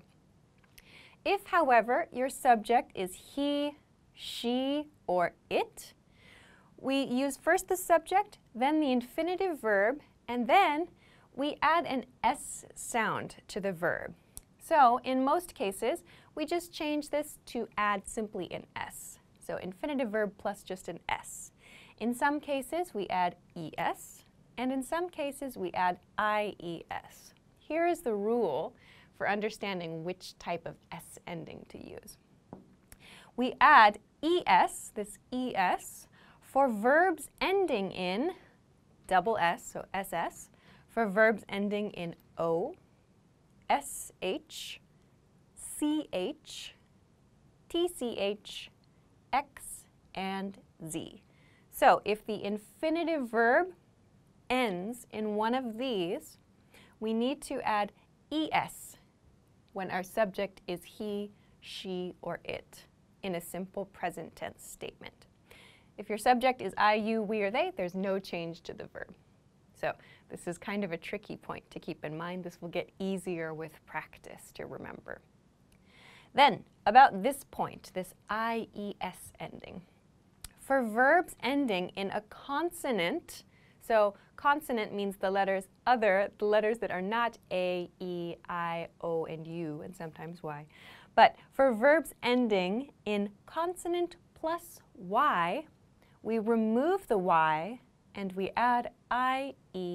So I'll show you an example of this in just a moment. So this is how we make positive statements with simple present tense. Let's kind of compare this then to making negative statements. When you want to make a negative statement, again, there are two kind of patterns to follow. Again, the subject is very important here. So if your subject is I, you, we, or they, we include don't before the infinitive verb. So yes, you can also use do not, but in everyday speech, we use this reduced don't typically. So do not sounds a little more stiff, a little bit more formal. We typically use don't in everyday speech. So I don't, or you don't, we don't, they don't, plus infinitive verb. So again, no change to the verb. And then in some cases, we add some extra information at the end of the sentence. The other pattern is the he, she, or it subject pattern. If the subject is he, she, or it, we use doesn't. So doesn't is the reduced form of does not. So he doesn't, she doesn't, it doesn't, plus infinitive verb, no change here. So when we make a positive statement, we need to add an S sound to the end of the infinitive verb. When we're making a negative statement, we do not need to make any changes to the verb. Just a plain infinitive verb is perfect, it's fine. And then we can add our extra information after the verb. So, with this information in mind, let's practice making a few sentences with these examples. So, our first situation, our first example, they something every day. If I want to use the verb cook in this expression, what should I do? First, I need to look at the subject of the sentence, they. I'm using they in this pattern. This is a positive, I know, because there's no not here. So I follow this pattern. My pattern when they is the subject is just infinitive verb plus extra information. So I know this should be cook. They cook every day.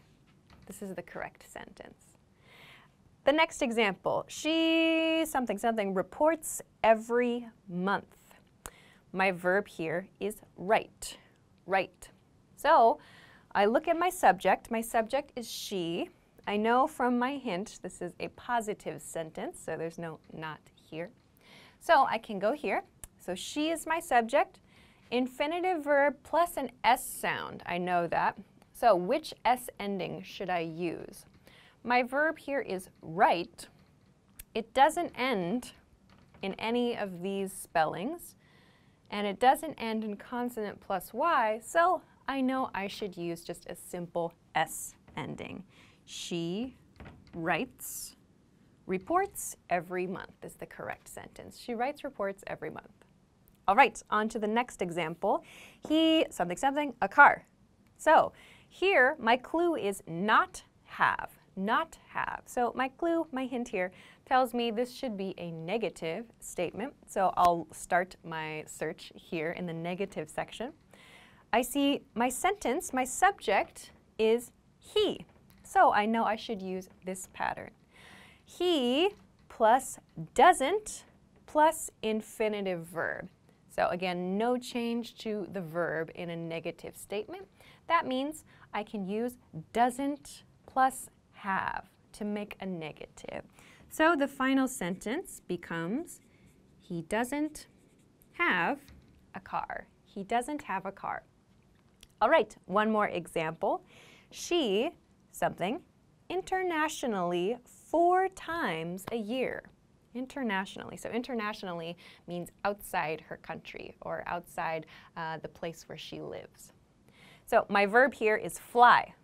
I see that this is probably a positive statement because there's no not here. So fly, and my subject is she, okay.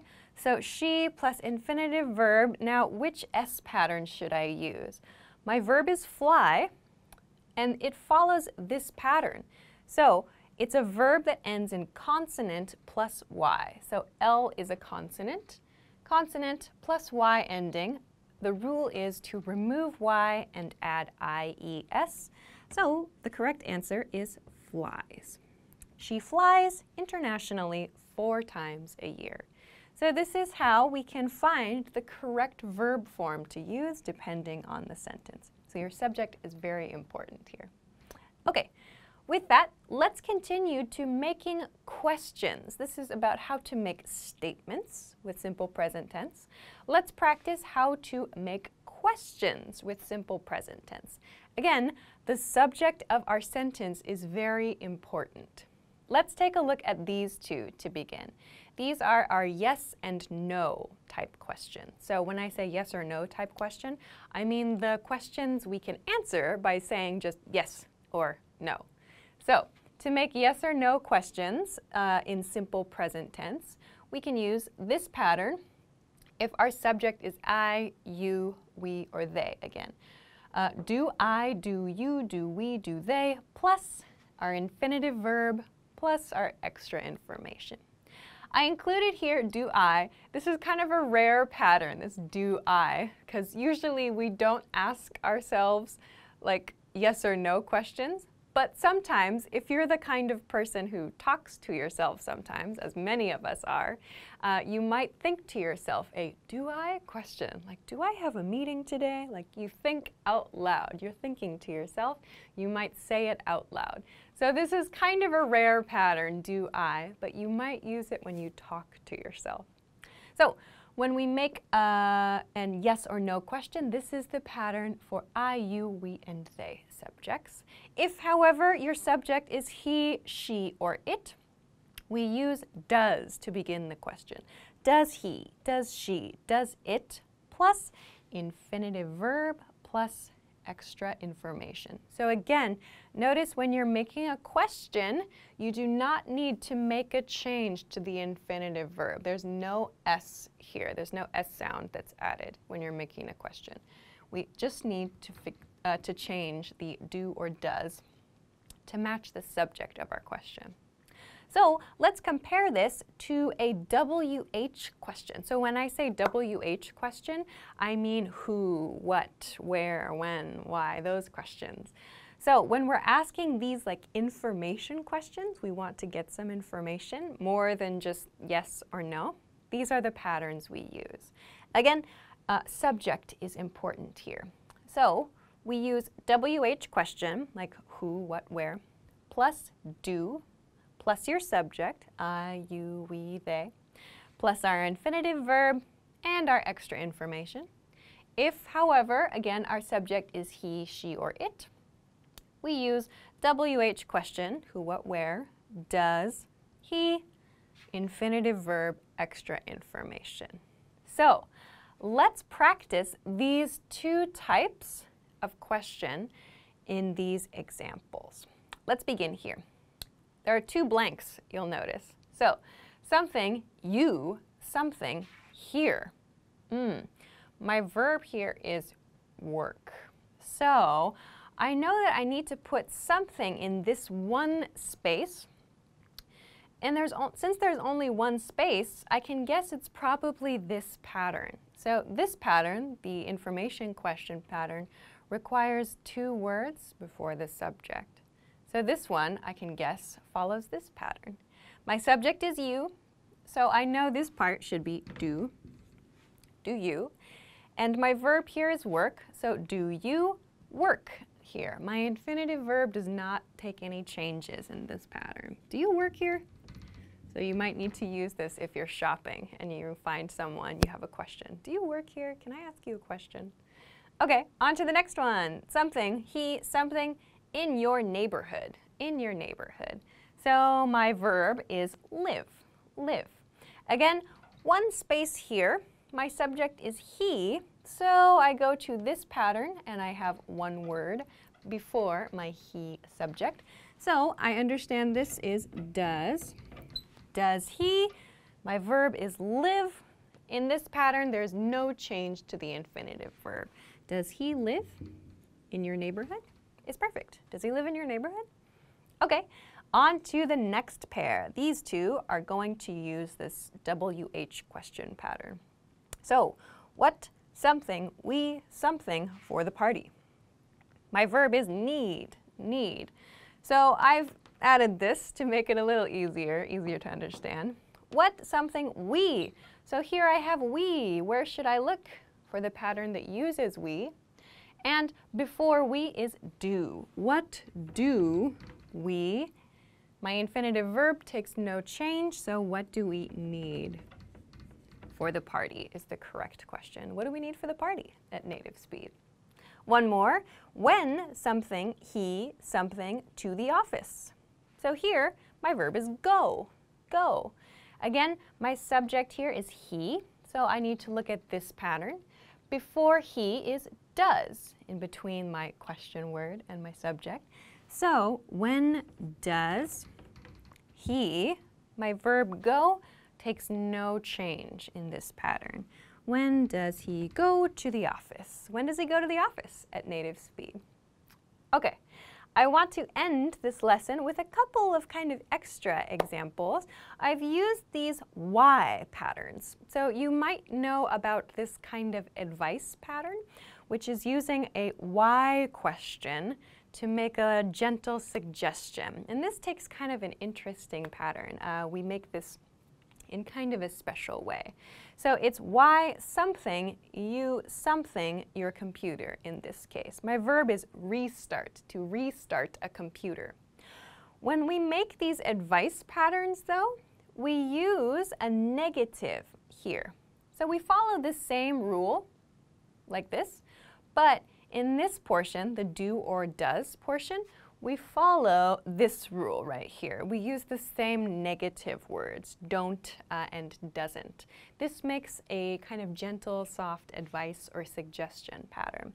So in this case, you is my subject. We learned over here, when you is the subject, the negative is don't. So we place it here. We'll make the negative don't here. Why don't you? No change to the verb. Why don't you restart your computer? So this is a suggestion. I'm having computer trouble. Oh no, I don't know what to do. Why don't you restart your computer? Is something your coworker or your friend might say. Another example of this, why something, she something, her schedule. And my verb is change, change. So she is my subject. In the positive, it's does. We learned here the negative form is doesn't. Doesn't. So, why doesn't she, no change, why doesn't she change her schedule? Why doesn't she change her schedule? She seems so busy. So these are the different ways we can make questions and advice, giving suggestions with simple present tense. So this is an introduction to when to use, how to make, and a couple of extra points about simple present tense. I hope that this lesson was helpful for you. Of course, if you have any questions or comments, or if you want to practice making sentences or questions with simple present tense, please feel free to do so in the comment section of this video. Also, if you like this lesson, please don't forget to give it a thumbs up, subscribe to our channel if you haven't already, and check us out at EnglishClass101.com for some other things that can help you with your English studies. Thanks very much for watching this lesson, and I will see you again soon. Bye-bye. Hi everybody, my name is Alicia. In this lesson, I'm going to talk about college or university vocabulary words. Let's get started. All right, first, let's talk about the difference between college and university. Most people use them interchangeably, but specifically, the difference is this. A college offers 4-year courses, so that means 4 years of education, 4 years of study, and you can earn a degree. So I'm going to talk about degrees a bit later in this lesson. So a college offers 4 years of education, 4 years of study to get a degree. For example, I got into a good college. I got into a good college. So got in means I was accepted to. I was accepted to a college as a student. I got into a good college. A university then, a university offers 4-year courses, like a college, yes, and universities have what's called a graduate school. So there are these 4-year courses, and then graduate school is like extra study after the 4-year coursework. So for example, the university is well known for its space program. Okay. So university, college, then the next point, graduate school, which I've mentioned here in this kind of explanation of university. So a graduate school is education, or a graduate school offers education after 4-year coursework. So after college or after the basic general education required to get a bachelor's degree, which I'll talk about later, you can choose to go to graduate school. So if you choose to go to graduate school, you get higher level degrees, a master's degree or a PhD. Again, I'll talk about those later. So graduate school is like even more study. For example, are you going to go to graduate school? Okay. The next word is TA. TA. A TA is a teaching assistant, a teaching assistant. So this is someone who is an assistant to your instructor. So in most cases, in colleges and universities, there's one instructor. This could be a professor, it could be an associate professor, it could be like a visiting guest lecturer. There are many different types of instructor, and the definitions can change depending on the college or the university. But in general, there's one instructor, and the instructor may have a teaching assistant, or there may be more than one teaching assistant.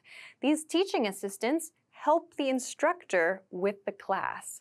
So this might mean the teaching assistant leads group discussions, or the teaching assistant helps with homework, or the teaching assistant helps students to learn some topics in more detail.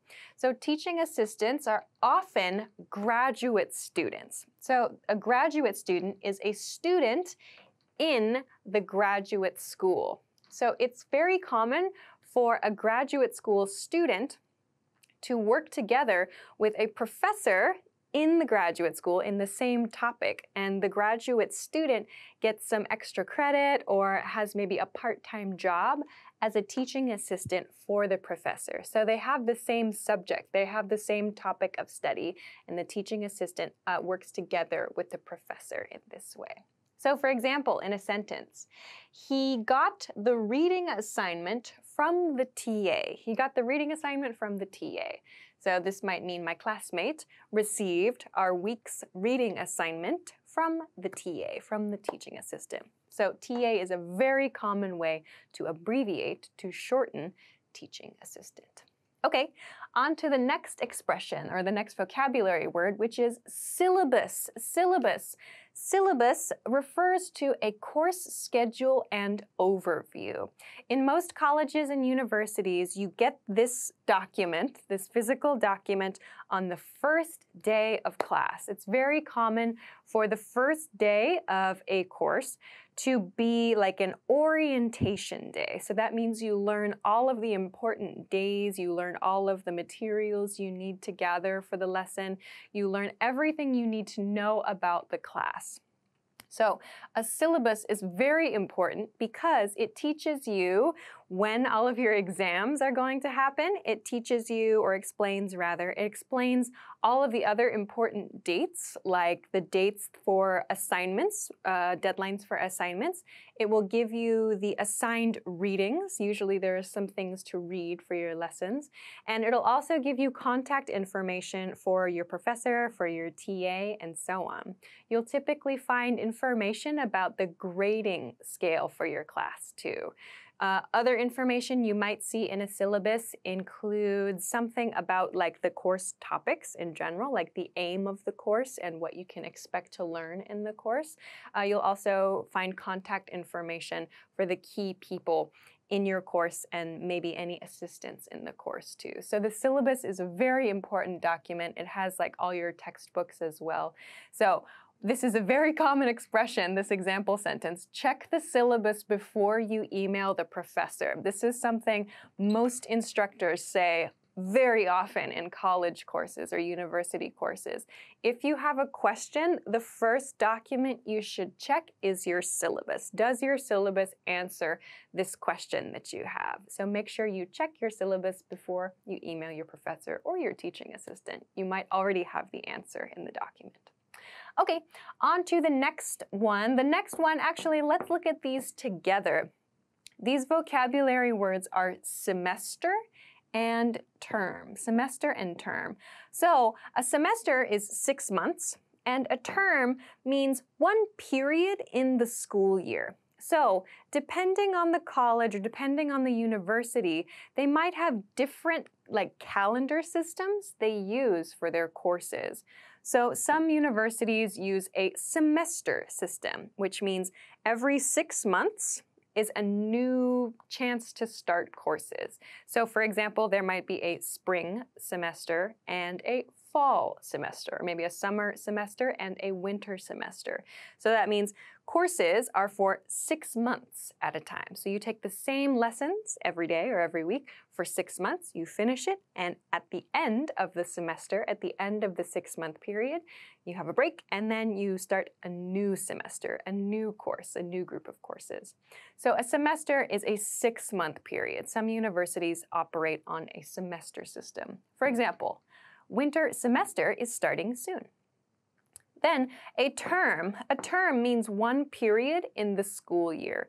So a semester can be a term. So one period could be 6 months. So we have 2 terms in the school year, so 2 semesters. However, you may find, it's actually very common for some universities to have like 3 terms or 4 terms, like 1 term for each season. So they don't use a semester system. They have like 3 terms or 4 terms. So there might be like a spring term and a summer term and an autumn term and a winter term in your university. You might find something like that. So a term refers to the period of time for a course. For example, our university uses a 4-term system. So that means in 1 year, in 1 academic year, in 1 college or university calendar year, there are 4 periods for study. Okay, let's go to the next word, which is quiz. Quiz. A quiz is a small test of knowledge. So quiz is something that's usually not really important for your grade, but it's like a small test of your knowledge to make sure you understand the things you're studying in your class. For example, I had a pop quiz today. Pop quiz today. Pop quiz refers to a surprise quiz. Pop means like sudden or surprise. A pop quiz means you didn't have any information about it. Your teacher or your instructor decided to give the students a quiz with no chance to prepare. So it's like, what do you know now? You may find pop quizzes in some of your classes in colleges and universities. So let's compare quiz to exam or examination. An exam or an examination, we use exam because examination is long. An exam is a large test of knowledge. We typically, in university level courses, have two exams. We have a mid-term exam and a final exam. So I just use the word midterm. So midterm means in the middle of the period. So for example, in the middle of spring term, I'll have a midterm exam. So that means this term, this period is halfway finished. We're going to have a test of knowledge, a midterm. So mid refers to middle, a midterm exam and a final exam. So final exam refers to a test that happens at the end of the course. It is the final test of your knowledge from that course. For example, we need to study for the final exam. Okay, the next word is thesis. Thesis. A thesis is a document that students prepare in order to graduate and receive a degree. So many universities and colleges require a thesis. So you need to make a topic of study, or you need to choose a topic of study to write a document about and give a presentation about to your instructors, and they'll decide if you get a degree or not based on your work. So depending on the university, there may be different requirements. You may not have to prepare a thesis document, a big thesis document for a bachelor's degree, or there may be some different requirements, but a thesis is a very common thing that many students need to prepare in order to graduate. So it's common for a thesis to be a paper document and to be a presentation. You need to present your ideas to the instructors at your university in your department. For example, what's your thesis title? So we choose a title for our research or a title for our topic. Okay, the next word I've mentioned is degree. A degree. A degree is a certification of knowledge in a subject from a college or a university. So a degree is physically the paper certificate you receive after you finish a 4-year course of study or more if you go to graduate school. So a degree is like the thing you receive at the end of your studies. For example, I finally got my degree. I finally got my degree. All right. The last group here, these are types of degrees. So after 4 years of study at a college or university, you'll receive what's called a BA or a BS in most cases. So BA stands for Bachelor of Arts. BS stands for Bachelor of Science. So there are these two groups. If you study something that's in the arts, so that means humanities, maybe something that's more creative, you'll receive a Bachelor of Arts. If you study something in the sciences, so like chemistry, physics, biology, math, you'll receive a Bachelor of Science. So depending on the type of study you do, you'll receive one of these two. We call this a bachelor's degree, a 4-year degree typically. The next type of degree, the next step up, is called a master's degree. A master's degree is something you get by attending graduate school. So after you finish 4 years, you decide to continue your studies, you attend a graduate school, and typically a master's program, a master's degree, requires maybe about 2 additional years of study. So that means 6 total years of study in order to get a master's degree. You may also hear this just called a master's, similar to bachelor's degree, which we often just call a bachelor's. I got my bachelor's in something, or he got his master's in architecture. So when you want to introduce the topic of your study or the title of your department maybe, you use in. in, a master's in architecture, or she has a BA in linguistics. So linguistics means like the study of language. So we use the preposition in after our degree and before the topic of study. Finally, PhD. PhD is the highest level of certification you can receive. So PhD means Doctor of Philosophy, or we also call it a doctorate. So Doctor of Philosophy is the highest level of certification you can receive. And yes, philosophy is in the title, but that doesn't mean like your topic of study is philosophy. It just means you have the highest level of recognized knowledge in that subject. So we can use PhD as a title, and we can use it to talk about our degree. For example, she's a PhD. So that means she's a Doctor of Philosophy, and we usually include like the subject or the topic of study that she received the PhD for. So she's a PhD, or he has a PhD in economics. So we can use both of these patterns, he has or she is. So both of those are commonly used to talk about people with PhDs. So a PhD often takes a lot of time. It can take, after a master's degree, which is maybe 6 years, it can maybe take another 2 years to maybe even up to 8 years to receive a PhD. So like medical doctors receive PhDs. It takes a very long time, and in many cases, a lot of money in order to get a PhD. So these are some very important keywords that you can use when talking about colleges and universities and your studies. So I hope that this was helpful for you. Of course, if you know some other words that are important to use in colleges, universities, and so on, please feel free to share those in the comments, and also please feel free to make some sentences with these vocabulary words too. Of course, if you have any other questions or comments or anything else, please feel free to let us know about those as well. If you like this lesson, please don't forget to give it a thumbs up, subscribe to our channel if you haven't already, and check us out at EnglishClass101.com for some other things that can help you with your English studies. Thanks very much for watching this lesson, and I will see you again soon. Bye-bye. Hi everybody, my name is Alicia. In this lesson, I'm going to talk about the present progressive tense in English. Let's get started. First, I want to talk about the primary uses, the main ways we use the present progressive tense or the present continuous tense. You might also hear it called that. First, we use present progressive tense to express temporary actions and conditions. So a temporary action or a temporary condition is something that happens or is a condition that is true for a short period of time. With present progressive tense, it's something temporary, something that is true now, at this point in time. So not in the past. That's what we use past progressive to talk about. And we don't use it to talk about the future either. Present progressive refers to temporary actions and conditions that are true now and that are going to finish at some point in time.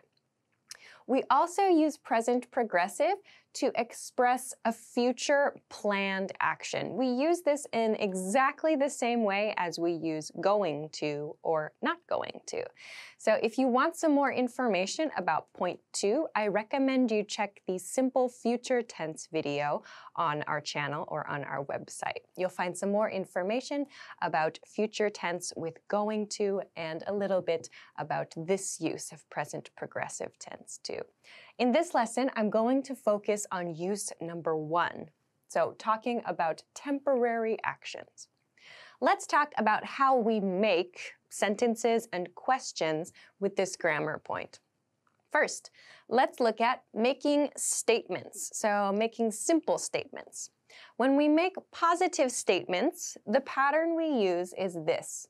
We use subject, then next is the be verb, next is the verb, our present progressive tense verb, and we add ing to the end of the verb, so the verb in the ing form. Please keep in mind that depending on your subject, the form of be will change. Let's look at some examples. First, I am teaching, a very basic sentence. My subject is I, My be verb is am. So when the subject is I, my be verb needs to be am to match this subject. Then teaching. So here the verb is teach. The ing form, the present progressive form, is teaching. So I am teaching refers to my actions now, my actions that are true now. In this moment, I am teaching. Soon, after this lesson, I will not be teaching. So this is a temporary situation, a temporary action. Let's look at another example. You are watching. So watching this video. You is my subject. Are is the form of the be verb I need to use. So because my subject is you, the be verb has to be are. You are. We use these as a pair. It's a set phrase. Finally, watching. So my verb here is watch. In the ing form, it's watching. You are watching. So again, this is a temporary condition, a temporary action. It's true now. So in this moment, your current state or your current action is watching this video. So when this video finishes, you will not be watching this video. It is a temporary action. Okay, so let's compare this to negative statements. To make a negative statement, we follow a very similar pattern to the positive pattern. We use subject plus be, and then we use not before the verb in the ing form. So some examples. He is not listening. He is not listening. Here my subject is he. My be verb is. So when the subject of the sentence is he or she or it, the be verb changes to is. I've used not, so this makes the negative form of the sentence, and my verb is listen. I've used listening in the ing form. He is not listening. So maybe someone in your house or someone nearby you watching this video, or maybe not watching this video, is not listening to the video, or she is not listening. So this is an action that is not happening now. So sometimes we want to talk about that. For example, I am not sitting. I am standing right now. So if we want to talk about something that is not true and that is temporary, we can do it with a sentence pattern like this. One more example. They are not helping. So my subject is they. My be verb is are. So just as we used with you are, they are. We also use are when the subject is they. Not helping. So help is my verb. The ing form is helping. They are not helping. So again, this is a temporary situation. In this moment, they, those people over there, are not helping. So maybe we want them to help. So we might ask them, please help us or something. We want to express this current negative condition. So this is how we do it, by using a negative sentence pattern. Let's now look at how to make some questions. So first, I want to look at how we make information questions. So we use WH questions at the beginning of this pattern, like who, what, where, when, why, how, and so on. So we're trying to get some information. So we use our WH question. We use the be verb, then our subject, and our verb in the ing form. For example, what are you doing? A very common question and good to know. What are you doing? So again, our subject is you. This matches with are. Our be verb must be are to match with the subject you. And do is my verb in the ing form, doing. What are you doing at native speed? You might also hear this part become very short. So instead of what are you doing, you might hear what you doing? What you doing? This is a very natural way to express this, especially in American English. Okay, one more example. Where are they going? Where are they going? So again, my subject here is they. Again, the be verb is are. Here, where? So this is a question about a place, in this case, a destination. Where are they going? This means the action is happening now. They are traveling in some way, maybe walking or driving or flying.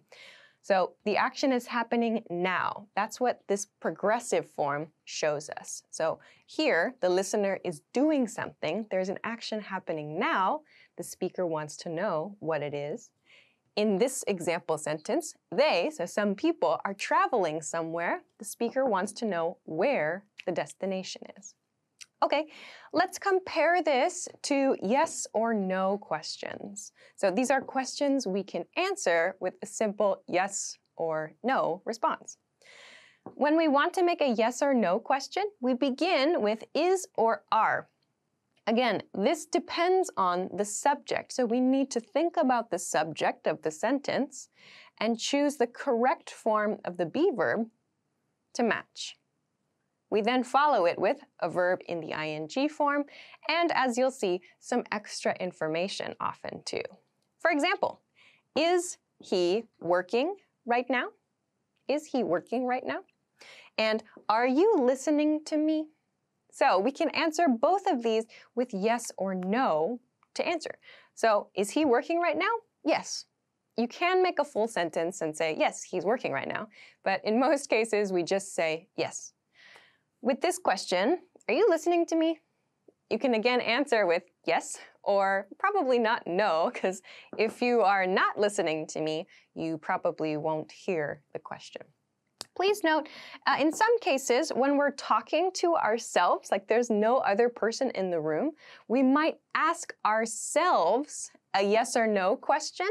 And in that case, we would use am I in the ing form, like, am I doing this correctly? Like you might think if you're using your computer, am I doing this correctly? Am I doing this right? So in those cases, you can use am I, yes, when you're talking to yourself. But when you're making questions with yes or no answers for other people, you'll probably use this is or are pattern, not the am I pattern. So I'll add it to the board, but just keep in mind, in most cases, you'll probably use the is or are pattern when talking to other people. Okay, so let's finish this lesson by looking at a very common mistake related to the present progressive tense. Something I hear learners do a lot is they use present progressive, this grammar point, to express an action or to express a condition that is always true. So a key point with this present progressive tense is that it's a temporary action. It's not something that's true forever. It's not something that's always true. Sometimes I hear a student say this. For example, I am working in LA. I am working in LA. So when the speaker wants to share their regular workplace, this is an incorrect way to do it. The reason this is incorrect is because working expresses a temporary action. But if your regular workplace is in LA, you shouldn't use present progressive tense to express that. Instead, you should say, I work in LA. I work in LA. Simple present tense. For more about the simple present tense, you can take a look at the simple present tense video on our YouTube channel or our website. Then you can use present progressive tense to describe a temporary situation. So these two sentences are okay. I am working in LA this week. So the reason this sentence is correct is because this sentence expresses a time period, a fixed time period. This week, I'm working in LA this week. It's temporary. In a case like that, it's fine. Another example, she is working in LA for the summer. So that means for this time period, the action is going to continue. The action is continuing. So we can use present progressive tense to describe this. In these cases, it's fine because we understand the time period for the action. In this case, I am working in LA. No, we cannot use it in this way. Please use simple present tense to describe regular actions and things that are always true. All right, so I'll finish there. If you have any questions or comments or want to practice making sentences with the present progressive tense, please feel free to do so in the comment section of this video. Of course, if you want to ask any other questions or if you want to share some other ideas with your fellow viewers, please feel free to add those in the comment section as well. If you like this lesson, please don't forget to give it a thumbs up, subscribe to our channel if you haven't already, and check us out at EnglishClass101.com for some other things that can help you with your English studies. Thanks very much for watching this lesson, and I will see you again soon. Bye-bye. Hey everyone, welcome to the Monthly Review, the monthly show on language learning, where you discover new learning strategies, motivational tips, study tools, and resources. By the way, all the lessons and bonuses you're about to see can be downloaded for free on our website. So click the link in the description right now to sign up for your free lifetime account.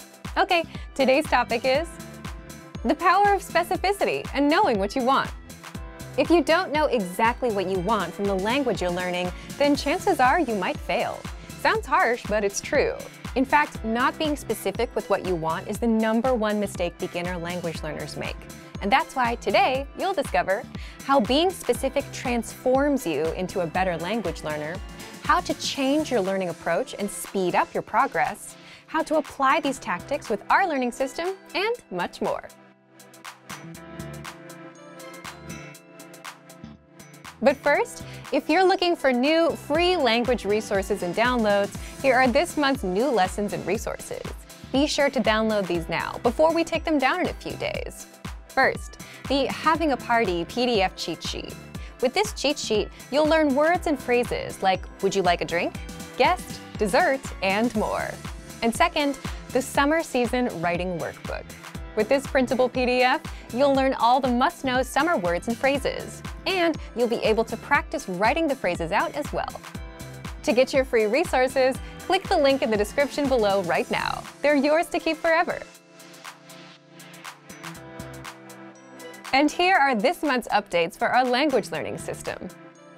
Learning pathways now include a journey widget, which shows your overall language learning progress, the next item widget, which shows you the next lesson to take, and your overall grade for the pathway.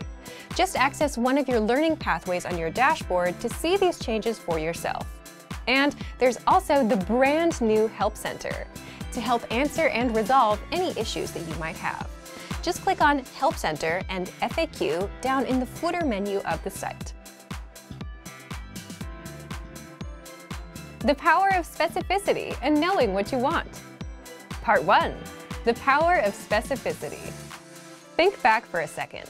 Was there something you really wanted to buy when you were a kid that you had to save up for? Maybe a game or a toy?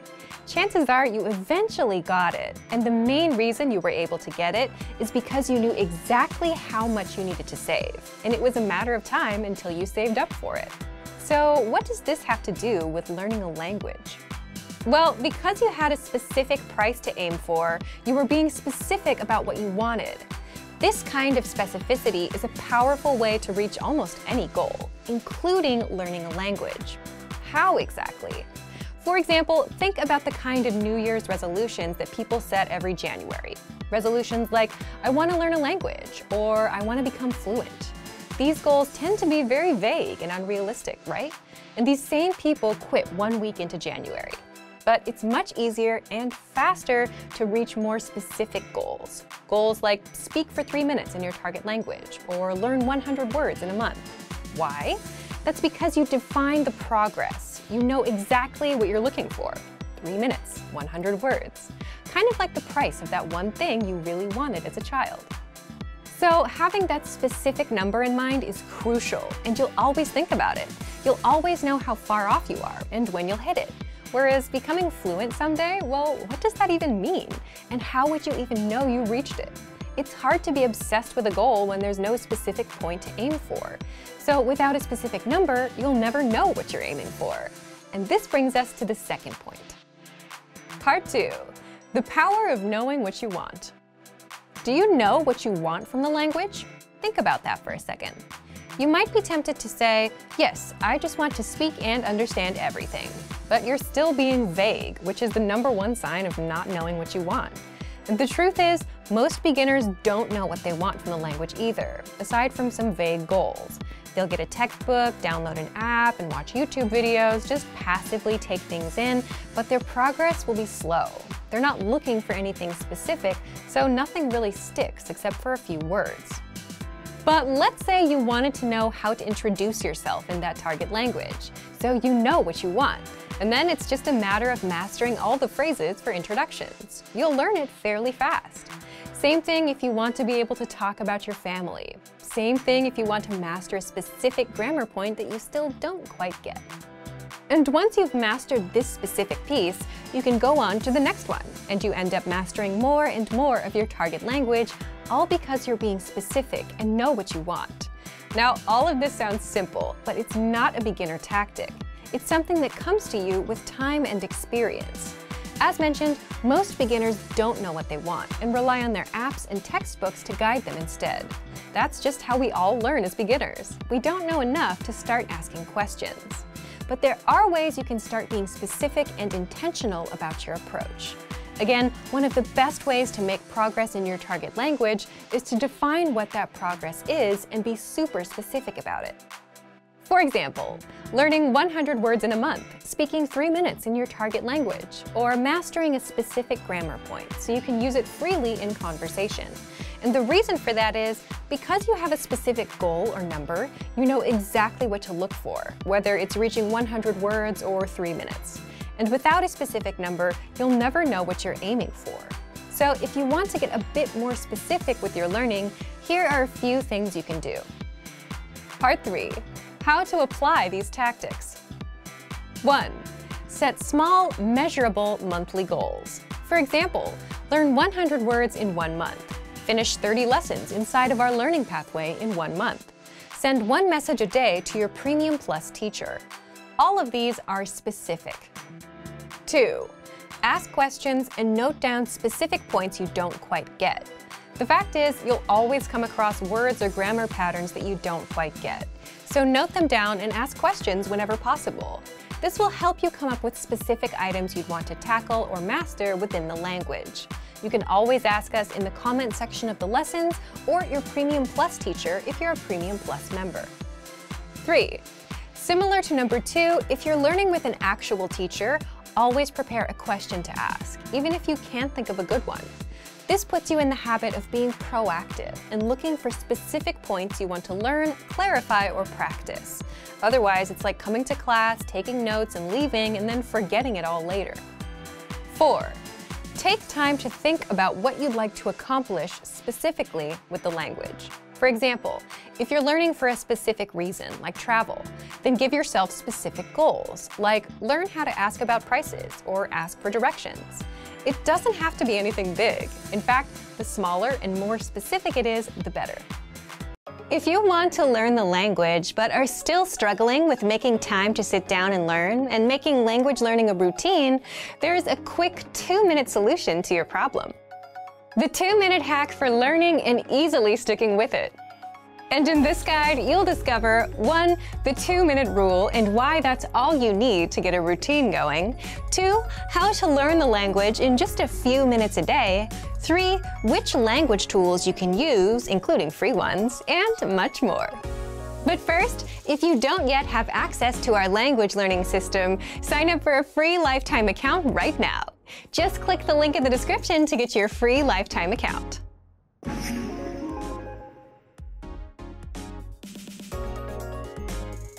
So, why are 2 minutes all you need to get started? First, you may already be thinking that 2 minutes aren't enough to learn anything. And you're not wrong, but that's not what the 2-minute rule is all about. The 2-minute rule comes from the book Atomic Habits by James Clear. And the way it goes is, if you want to form a new habit or routine, you should do it for just 2 minutes a day. Why? Well, those 2-minute rules are all about practicing showing up and making language learning super easy to start. So pick something easy that you can do for 2 minutes, and we'll reveal a few ways you can learn for just 2 minutes in just a bit. If you can show up and put in 2 easy minutes consistently, you now have a routine that you can improve upon. Now you can learn a bit more challenging things past those 2 minutes, and now you have a solid routine going. In other words, the 2 minutes act like a gateway routine. Do the easy stuff for 2 minutes.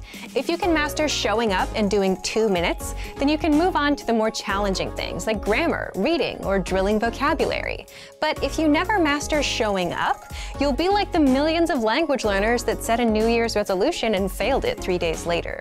Now, how can you put in just 2 minutes a day?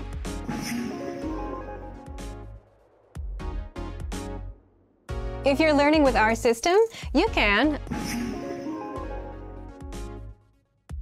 This is a free service that sends you new words every day, improves your vocabulary, and you can easily spend 2 minutes reading through the word, the examples, listening to the pronunciation, and saying it out loud. Not quite 2 minutes, but it comes close. Our 3-minute lessons are a lesson series for absolute beginners, where you learn conversational phrases in just 3 minutes and start speaking the language right away. And you'll find the pathway for these lessons in our lesson library. Just look for vocabulary lists in the vocabulary drop-down menu on the site. You'll find hundreds of lists for common topics like greetings, talking about weather, everyday life, must-know phrases for conversations, and much more. And you can spend 2 minutes picking up new words or saying them out loud.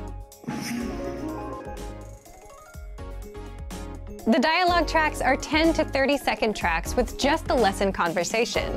So if you want to listen to native conversations or just review a conversation from a previous lesson, you can easily spend 2 minutes listening to one on repeat or several and train your ear and get accustomed to native speech.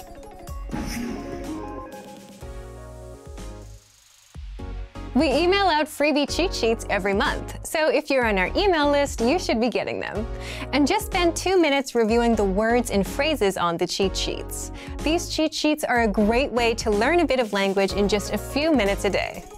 So, if you want to learn the language and get access to these learning tools and our learning system, sign up for a free lifetime account right now. Just click the link in the description to get your free lifetime account.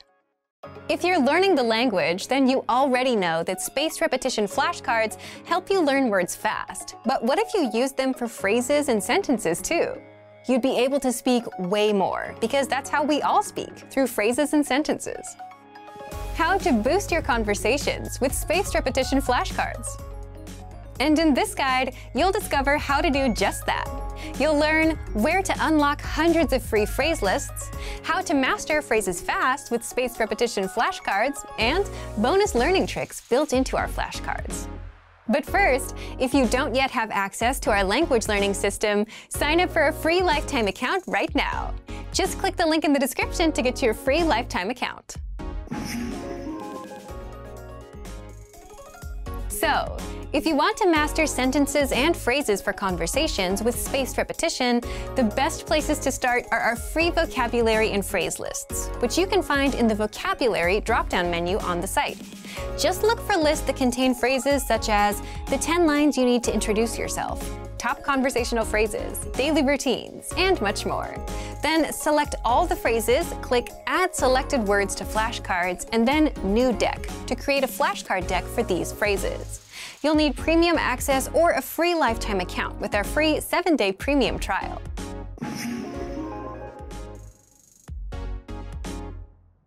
Now, in the same vocabulary drop-down menu, go to Flashcards, and you'll see your deck. Just press Steady to start drilling the phrases. And the way spaced repetition flashcards work is, they track your progress and space out your learning over time. So if you know a phrase now, the flashcards will show it again in 2 days, then 4 days, then 8 days, and so on.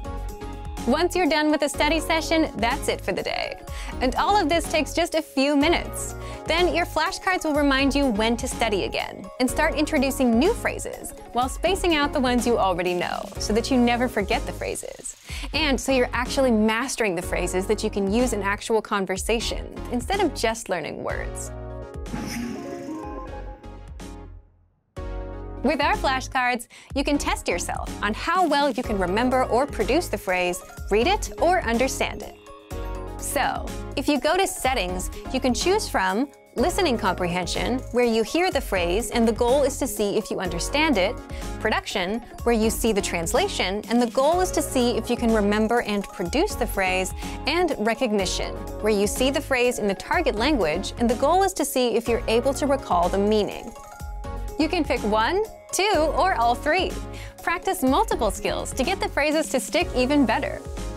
So, if you want to learn the language and get access to these learning tools and our learning system, sign up for a free lifetime account right now. Just click the link in the description to get your free lifetime account. If you want to learn the language fast, there are some little-known learning hacks that you can use with our system. 5 learning hacks that you didn't know about. And in this quick guide, you'll discover 1. How to understand and pick up on every word with the read-along method. 2. How to improve your speaking and pronunciation with one tool. 3. How to immerse yourself in native dialogues, and much more.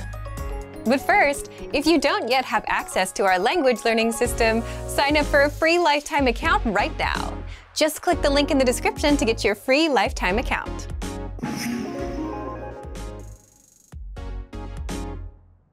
Ever listen to a conversation between native speakers and wish you could follow along with a transcript? Well, you can.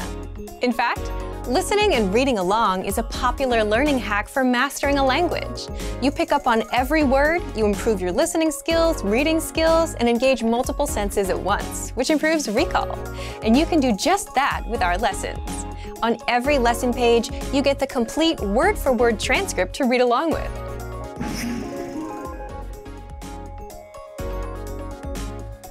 Shadowing is another popular language learning trick, and it's where you repeat what you hear as a way to improve your speaking skills.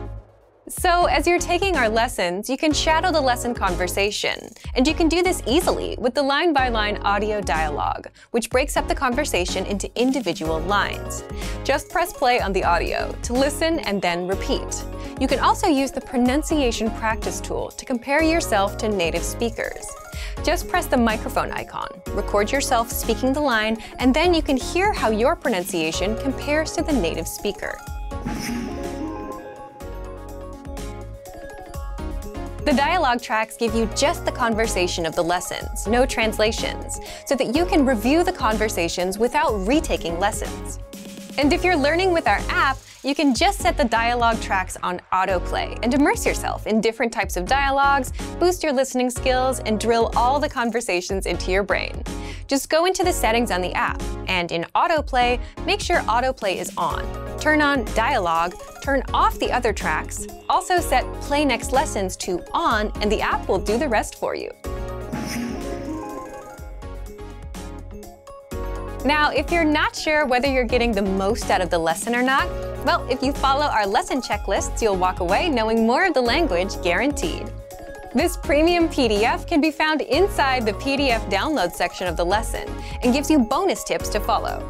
Just print out the checklist and fill it out with every lesson.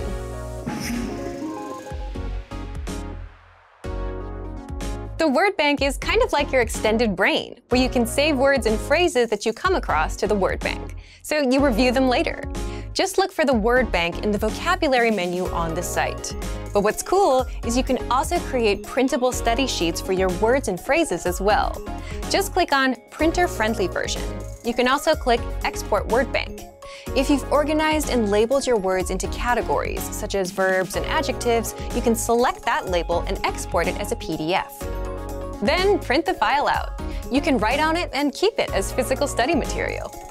So, if you want to learn the language and get access to these learning tools and our learning system, sign up for a free lifetime account right now. Just click the link in the description to get your free lifetime account. Great work! Here's a reward. Speed up your language learning with our PDF lessons. Get all of our best PDF cheat sheets and ebooks for free. Just click the link in the description.